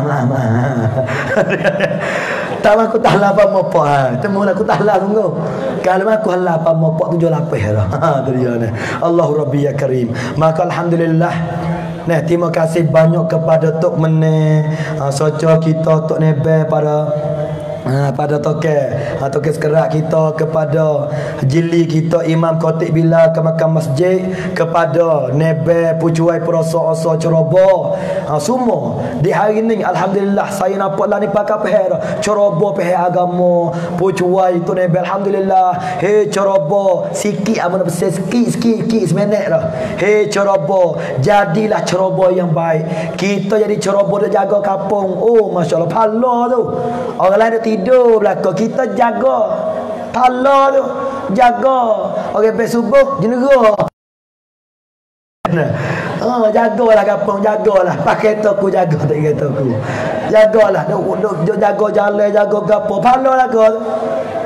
Tu dia ni. Maka silap salah sikit sebanyak, harap minta maaf banyak. Maka saya tak melewatkan kalam, sekat tu sajalah. Wabillahi taufiq wal hidayah. Wassalamualaikum warahmatullahi taala wabarakatuh. Al-Fatihah.